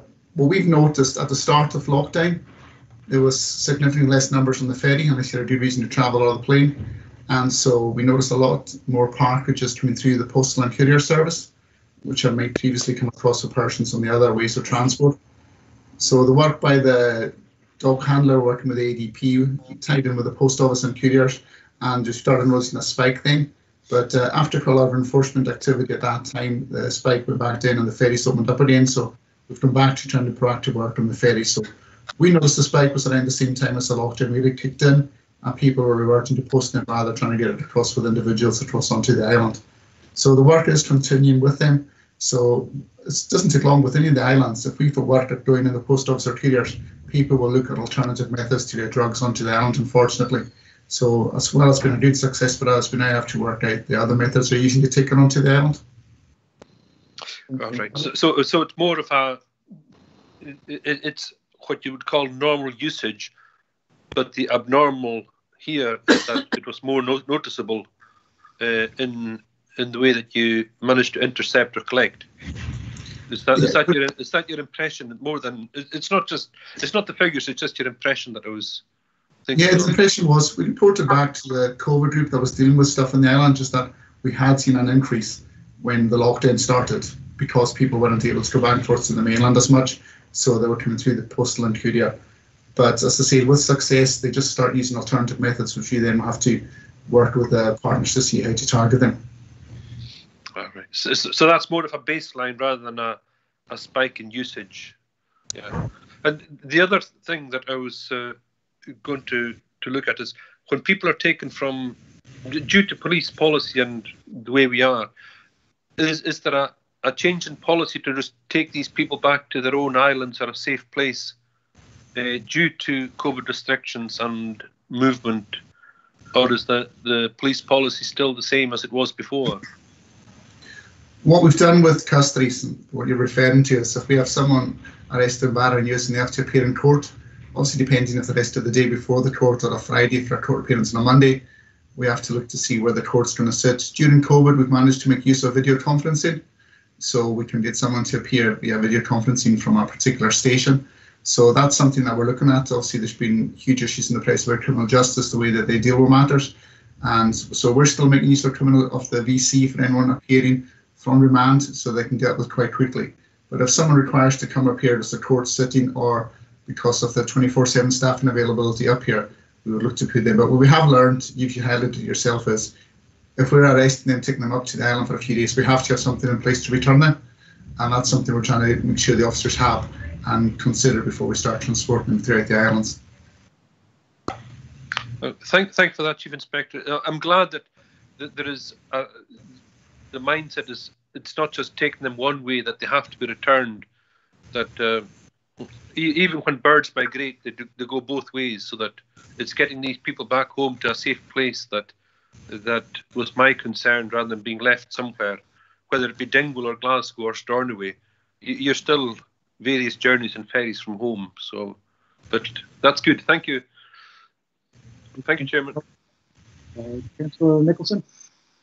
Thank you, Chair. Just to pick up a couple of points. First of all, on the community safety, Outer Hebrides Community Safety Partnership, that was ongoing in the last council with 27 partners, and it's been something, along with other members, that we've been trying to encourage, and spoken to the Chief Executive and the Director in regards to this, to take it forward, because we haven't had this in this period of the council, and I believe that it is the head of the fire operation in the Western Isles that's meant to be taking it on, and there is a need for that group to come together to look at working on the community safety.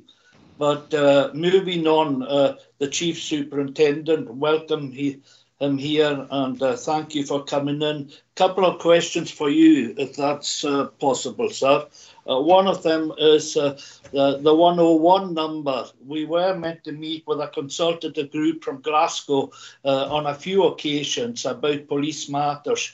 This is one that is challenging with residents in my area, and I know in other areas. And it would be much better if we went back to the original of contacting the local stations, because the 101 number is very challenging in many ways, especially for senior citizens, and the amount of questions that have been asked, etc., and not being put through to where you want to go through.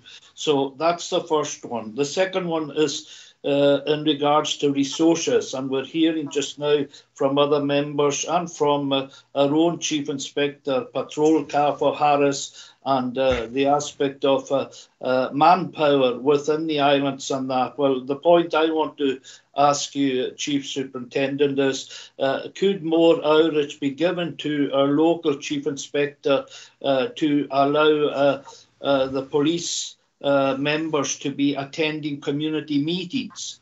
Because after the last number of years and that, because of the pressure that the Chief Inspector is under in regards to manning the Western Isles and resources within the Western Isles, it's been quite difficult to get members to local community meetings, and that has changed dramatically since the government has moved to Police Scotland. Years gone by, there was more kind of engagement in that area, and it's one area we want to carry on. But in saying that, partnership working is very strong by the Chief Inspector and by officers as such, but we need the aspect of getting some more extra hours so that officers can get involved in local groups.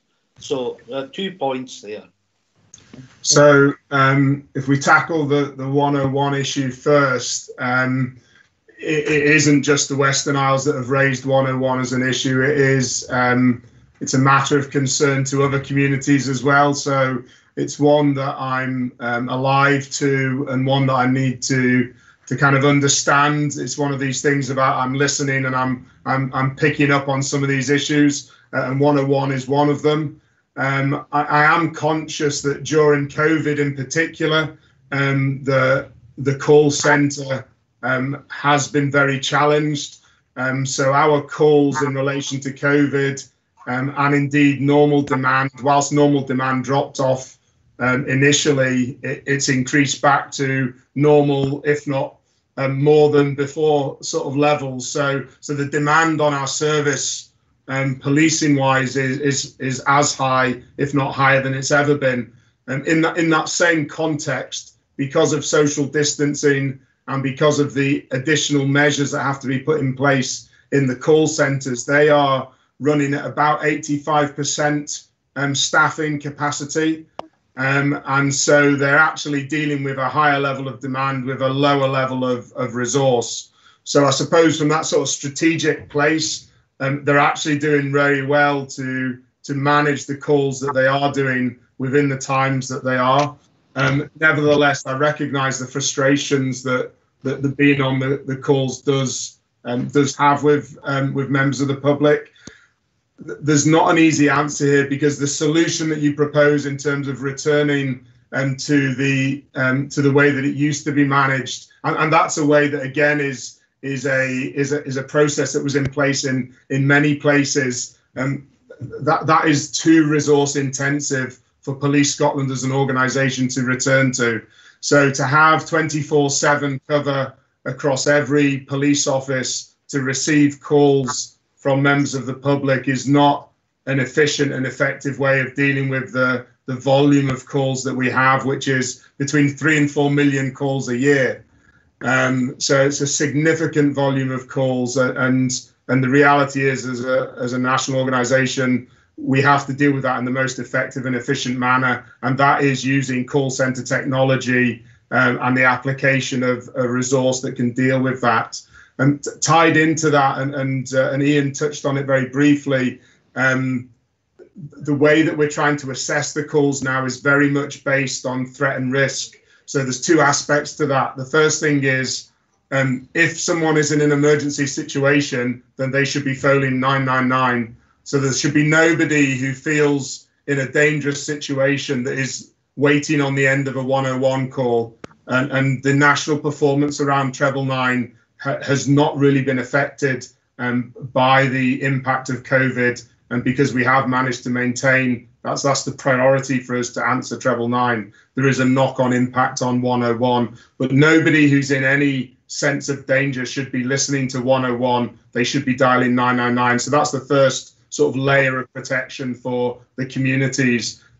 If they are wanting to report something where they're not, or they don't perceive themselves to be in danger, then the operators are going through a series of questions to try and identify the vulnerabilities and the threats and the risks associated with that call. And this is very much because of the changing demand that we face as a policing organisation. So this isn't, you know, we're not experiencing the same number of calls about crime and about antisocial behaviour that we used to see as a policing organisation. 80% of the calls are around vulnerabilities, concern for people, those style of calls. So it's a very different type of call that we're receiving, and hence why we've got to have people trained to do that threat, risk and harm assessment. So I appreciate I've given a fairly broad answer to quite a specific point around 101, but I am absolutely acknowledging how that feels to some people. There is better communications we can do in respect of that. There are some simple techniques that callers need to employ, which is actually to stay on the phone, rather than our experience is that if you dial 101 and you maybe wait for a minute or two and you hang up and then you call back in an hour hoping to get through, you'll probably never get through. You do need to stay on the call, put the phone on loudspeaker, and it will be answered. It's a queuing system that operates, so we can be better at trying to communicate that out to people. And I think, I mean, you said that there was supposed to be some consultation, and it wasn't clear to me if that had happened or not. But if it hasn't, I see you shaking. If it hasn't, then that's something I can take back and actually get the people who understand the mechanisms and the product to come back and try and provide some reassurance. But I suppose strategically it is a change of approach, and that not only we've taken, but many public sector organisations, if not all of them, and private sector have gone down that approach. In terms of the sort of resources piece, and I recognise the comments made by the council in terms of the Harris footprint. You know, we're constantly evolving our policing model. Many of the items that have been discussed on the performance report and that we'll come on to in the policing plan, many of these issues are not necessarily dealt with directly by officers that are based in the Western Isles. So online fraud, cybercrime, terrorism, all of these issues are dealt with by national policing resources. So I suppose it's for me to try and reassure you that it's not just about the officers that you see in the community. There is a far bigger team that it's incumbent on Ian and myself to direct and support all the risks that face the community of the Western Isles, and some of them will be better dealt with by specialists that sit away from the island. But notwithstanding that, my background is community policing, albeit in different pieces of Scotland, and I know Ian, shares that background, and so having that community focus and being available to the community, being known to them, being accessible to them, and listening and understanding their concerns, I absolutely recognise is a key feature of community policing, and we need to keep evolving how we do that, because we don't have extra officers that we can that I can hand over to Ian, because there's area commanders in the rest of the division are asking for, and they challenge me. They do challenge and ask for resource, and I hope that continues. And we'll support absolutely where we can, but I don't have a magic pot either. So the resources I have, we need to deploy in the most efficient way, recognising that actually many of the national resources are supporting local policing here. But for me, it is that accessibility. And I mean, community meetings is a really interesting one, because again, I recognise that historically, a local community officer would always be sitting at these meetings. There are other ways that we engage as well now. The use of social media, online. Ian just referenced an online application for complaints into ourselves. So we do need to sort of keep moving forward in terms of how we engage with everyone, and not just the people that choose to turn up at a community meeting. But equally, I recognise that that is part of that engagement strategy. Ian might want to come in about some of the detail around that, because I obviously don't have that level of understanding at this point. But I think the point around the visibility in Harris, the point you raised around the engagement at some of these more formal community structures, that's something we can take away and I can discuss with Ian, and we can just get to the right approach based on our resources now, using that as one engagement tool, but recognising that isn't the panacea. There are many other ways that the public communicate with us these days, and that's just one way. So hopefully I've helped answer some of your queries, Councillor, but thank you for both of those points. Thank you, Chief Superintendent. And in regards to the 101, we're not talking about during the COVID area, because it's been very professionally handled, etc., and the different pressures. We're talking about prior to that and the aspect of engagement in regards to that. And our own Chief Inspector locally here has appointed officers to different community groups throughout the islands. The issue is that they've got so much pressure on other, if you like to put it, objectives, and that a lot of the time we're not managing to see the local officer that's appointed to the community council or residents or community associations. And that's why I'm saying if more resource could be given to the Chief Inspector in outreach and that would be helpful to get more engagement in that level. But our engagement is excellent with the force here, and we thank you and the Chief Inspector for everything that you're doing for our community. Thank you, Chair. Thank you, Charlie.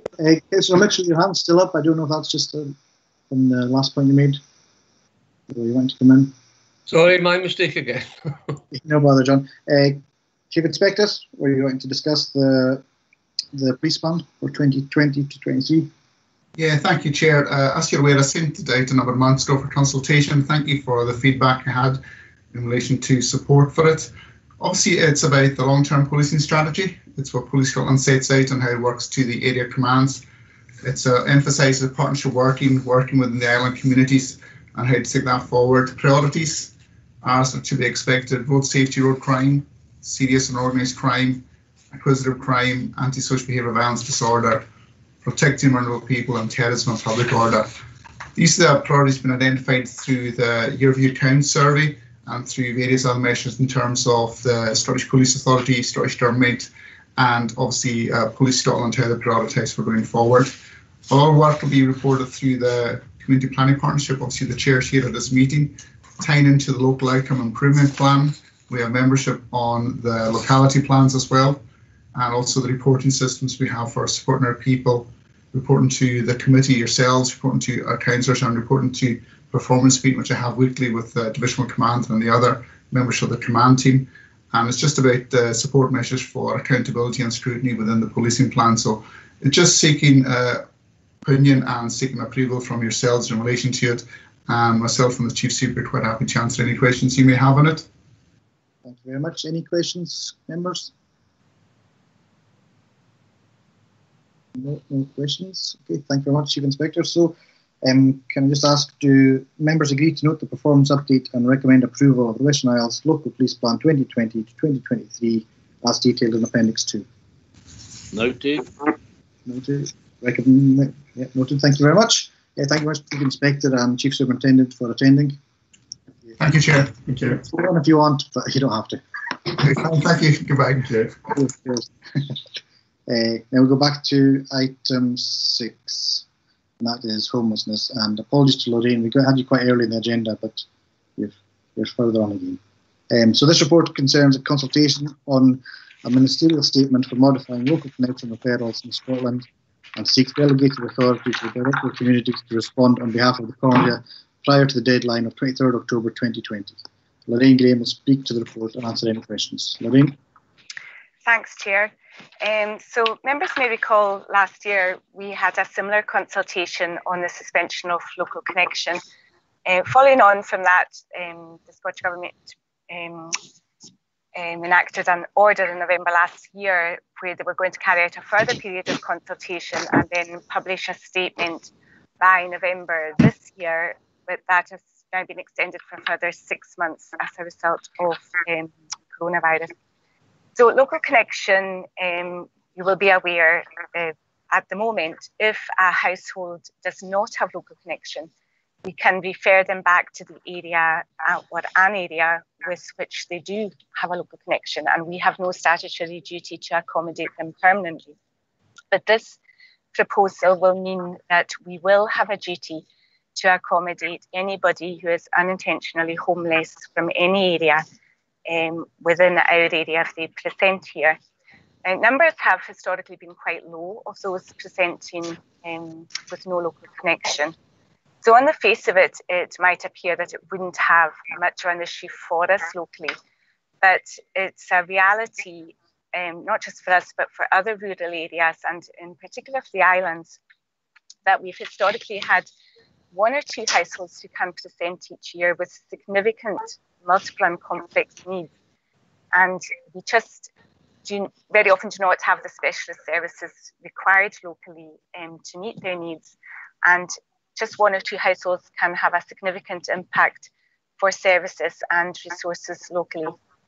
So it's proposed that we put a similar view across to the Scottish Government as we fed back last year, where we believe it is going to have an impact for us locally. They also ask for our views on how we will, on how we think they should rather monitor the impact for each local authority, and what criteria should be in place for considering the capacity for a local authority to deal with those households with no local connection. So this report just seeks approval for the Director for Sustainable Communities to feed back the CORA's response to the Scottish Government by the 23rd of October, and happy to take any questions. Thank you, Lorraine. Councillor Murray. Thanks, Chair. Just to say thank you very much for the report. It's a very informative report, and just to say thanks to Mrs. Graham for all the work she does in this area. She's very helpful in terms of questions I ask her as well, ward questions. So thank you very much for the report. Thanks. Thank you very much, Councillor Murray. Councillor McKenzie.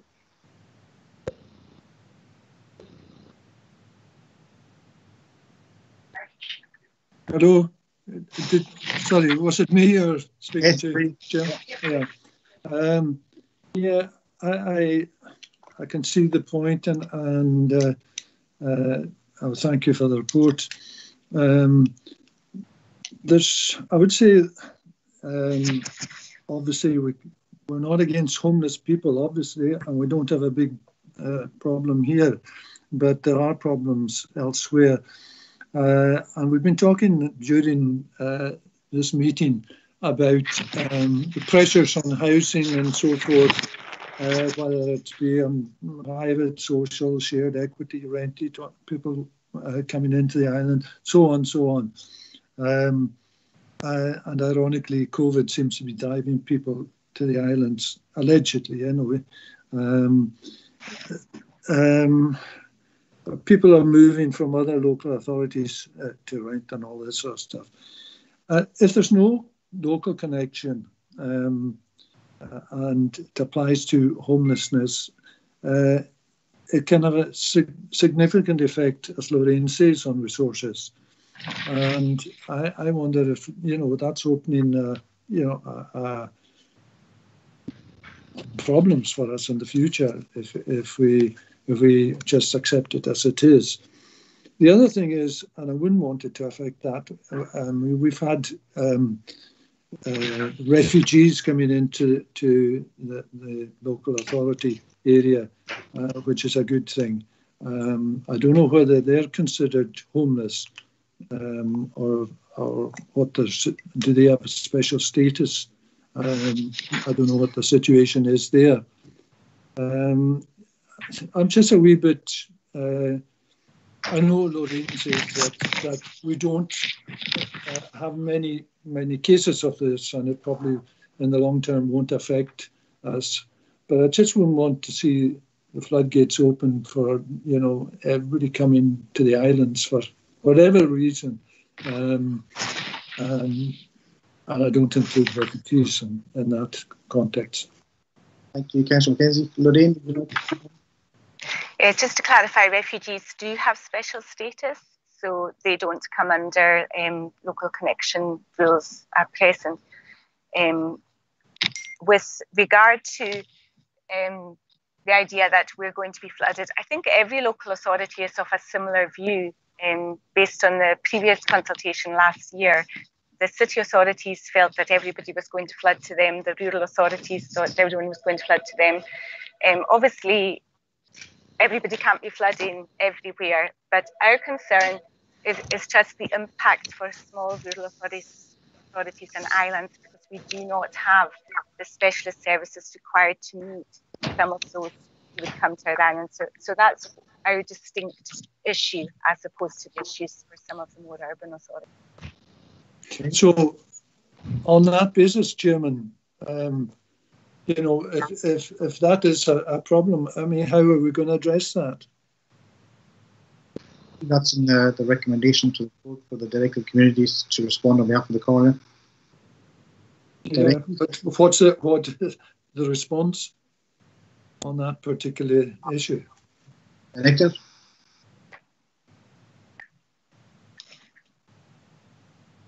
I think, Chair, we're just going to have to take each case on its merits and deal with each case as it arrives. Like Lorraine said, the worry is a small number of households with very, very specialist needs. All we can do is work with our partner agencies to try and meet these specialist needs. But if the people have arrived with these needs, we have to deal with it. Thank you. And Lorraine, were you wanting to come back in? Yeah, just to say that the government are considering that there may be a need for some areas for local connection to be reintroduced if there is a significant impact in those areas. So we will be asking that one of the factors that they look at in considering how they will monitor what's going on in each local authority is the impact for us resource-wise, because at present they're very much just focusing on numbers rather than what's going on underneath those numbers with regard to resources. Thank you very much. Yeah, well, Chairman, I think compassion should obviously come into this, but I'm just not sure what the director's saying. We do it on a case of case by case, but at the same time we're accepting what? You know, I'm not quite sure. Is it still an open book as far as our response is concerned? Councillor Roddy Mackay, leader, were you want to come in? Yeah, I think the local connection provision, the local connection issue is sort of crucial for us. I mean, it's really, really important that we have that lever. What Lorraine is talking about there is there can be a disproportionate effect on our community of one or two cases that had high cost and high resource. I mean, a really disproportionate effect. And so I think the danger with a case-by-case basis is by the time it's landed on your door, the case begins costing you money right away. And whatever solution you come to, it'll cost you money one way or another. So I think local connection is really, really crucial that we are still able to deploy that. The other thing I think we should maybe be highlighting in the response is going back to the Islands Act and saying, you know, there's a disproportionate effect here of this legislation.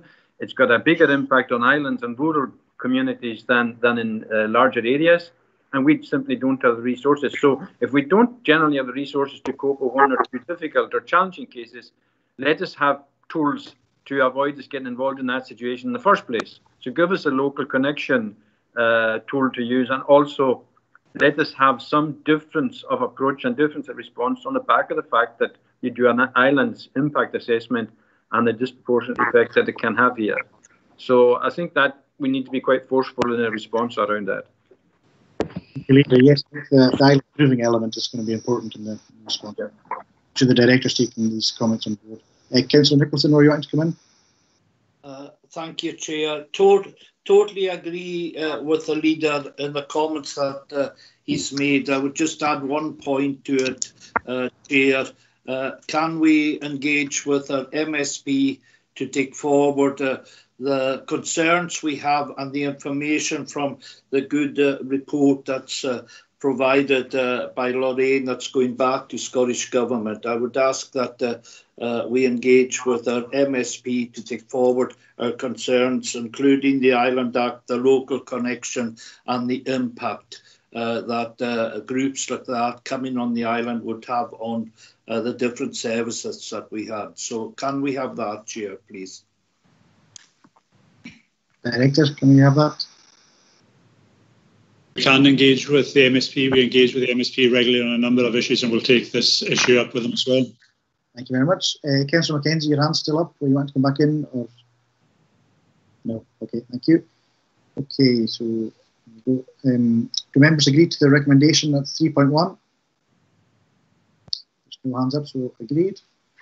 Next item is housing options. This report is for noting and provides an update on the housing options and homelessness issues covering the year 2019-2020. And again, Lorraine will speak to the report and answer any questions. Thanks again, Chair.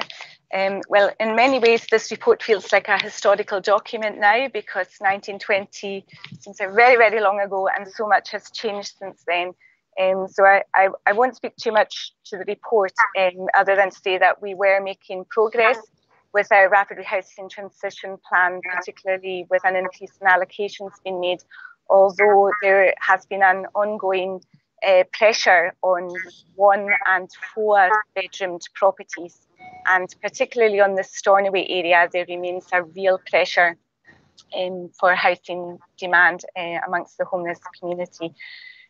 Obviously things have changed with the RRTP. It feels a bit like rip it up and start again. We are preparing a second iteration for the Scottish Government by the end of this year, where we will have to review our position based on how COVID-19 has changed things. It's still hard to say for sure what the ongoing impact is going to be on homelessness, but we do expect an increase, in particular because numbers have remained at average levels throughout the last 6 months. But that has largely been because there have been no notice to quits or evictions for those 6 months. The Scottish Government put legislation out to prevent that from happening and have now extended that for a further 6 months. So we do unfortunately anticipate an increase because of potential increases in unemployment, debt, and just the knock-on effect with relationship breakdown and stresses and pressures that people are under. So happy again to take any questions. Thank you, Lorraine. Any questions from members? Councillor Callum McLean. Yeah, first of all, can I thank Lorraine for this very comprehensive report. And it's one of these reports that's readable, actually, although it's long and what have you, but well done. I say to you and your team, and well done for you and your team, the work you're doing with homeless as well. I was at the seminar with Housing First, and it's amazing the stuff you're doing. First of all, I see in 5.1 you've got a homelessness applications, and in it there's 179 adults and 72 children. And as you say, there's an increase, 7% increase from last year. I see in another part of the report that you've managed. Am I right to say that you've managed to find houses for most of these and most of the children? That's the first question. First of all, Lorraine. That's for the children in particular. Have these children have the homes been found for them? There's always a backlog of cases on our waiting list, so there's a throughput of households. So I can't say for sure that all of these 72 children have been permanently housed. There may still be some on the waiting list, but certainly those waiting for 2 and 3 bedroom properties who will be households with children, they move much faster through the system than those waiting for 1 bedroom or 4 bedroom houses, where there is a lot of pressure because there aren't so many properties available. So the majority of these children will have been housed, yes. The other question I have, one of the mention was made at the seminar, was that consultation with HHP in the building of new houses. For instance, we've got new houses going up in Mackenzie Park and now in Blackwater or what have you. Is there still, and you're saying that there is going to be a real pressure in the Stornoway area, and alas, we are going to see that with the coming, as a result of the lockdown and COVID-19, we're going to obviously see an increase, more than likely, in homelessness applications. Have you worked alongside HHP in ensuring, one of the things that we tried to speak about at that seminar was the need to speak with HHP and with the local authority to ensure that in these developments there were enough houses within there, or some of these houses would be for homeless people. Have you been working alongside HHP in that in the last wee while? Yes, we continue to have discussions with HHP, and they've actually been very helpful in increasing the initial proportion of allocations to homeless following lockdown in order to try and clear some of our backlog that we had in temporary accommodation. So we have ongoing conversations with them, and as the RRTP is reviewed, we will be in discussions with them about the proportion of allocations that we will need in order to meet the Scottish Government's expectations to rapidly rehouse homeless households in our climate where homelessness is likely to be increasing. So discussions are ongoing, but there will be a bit of negotiation required. At the moment, they allocate 50% of, or they aim to allocate 50% of all allocations in the Stornoway area to homeless households. That realistically may need to increase in order to meet the RRTP requirements. Good. Thanks. Thank you very much. Any other questions, comments? See no hands up. So, do members agree to note the report? No hands up, comments, so noted. Thank you very much, Lorraine. So, item 9, apologies have been received from Gavin Hammond as he has had to go to the mainland on business. So, this item will now be reported to the December meeting. And that moves us on to item 10, reports outstanding, and that's for noting. There's no comments. So, with that, we'll bring the meeting to a close. The next scheduled meeting of the committee will be on Tuesday, the 1st of December 2020. And I'd just like to say thank you for bearing with me. Like I say, sharing from the living room in South Uist was a bit unexpected today. I didn't make it to the top of Havel like Mr. Bird did, but pretty far away. So thank you very much. We'll see you later, guys.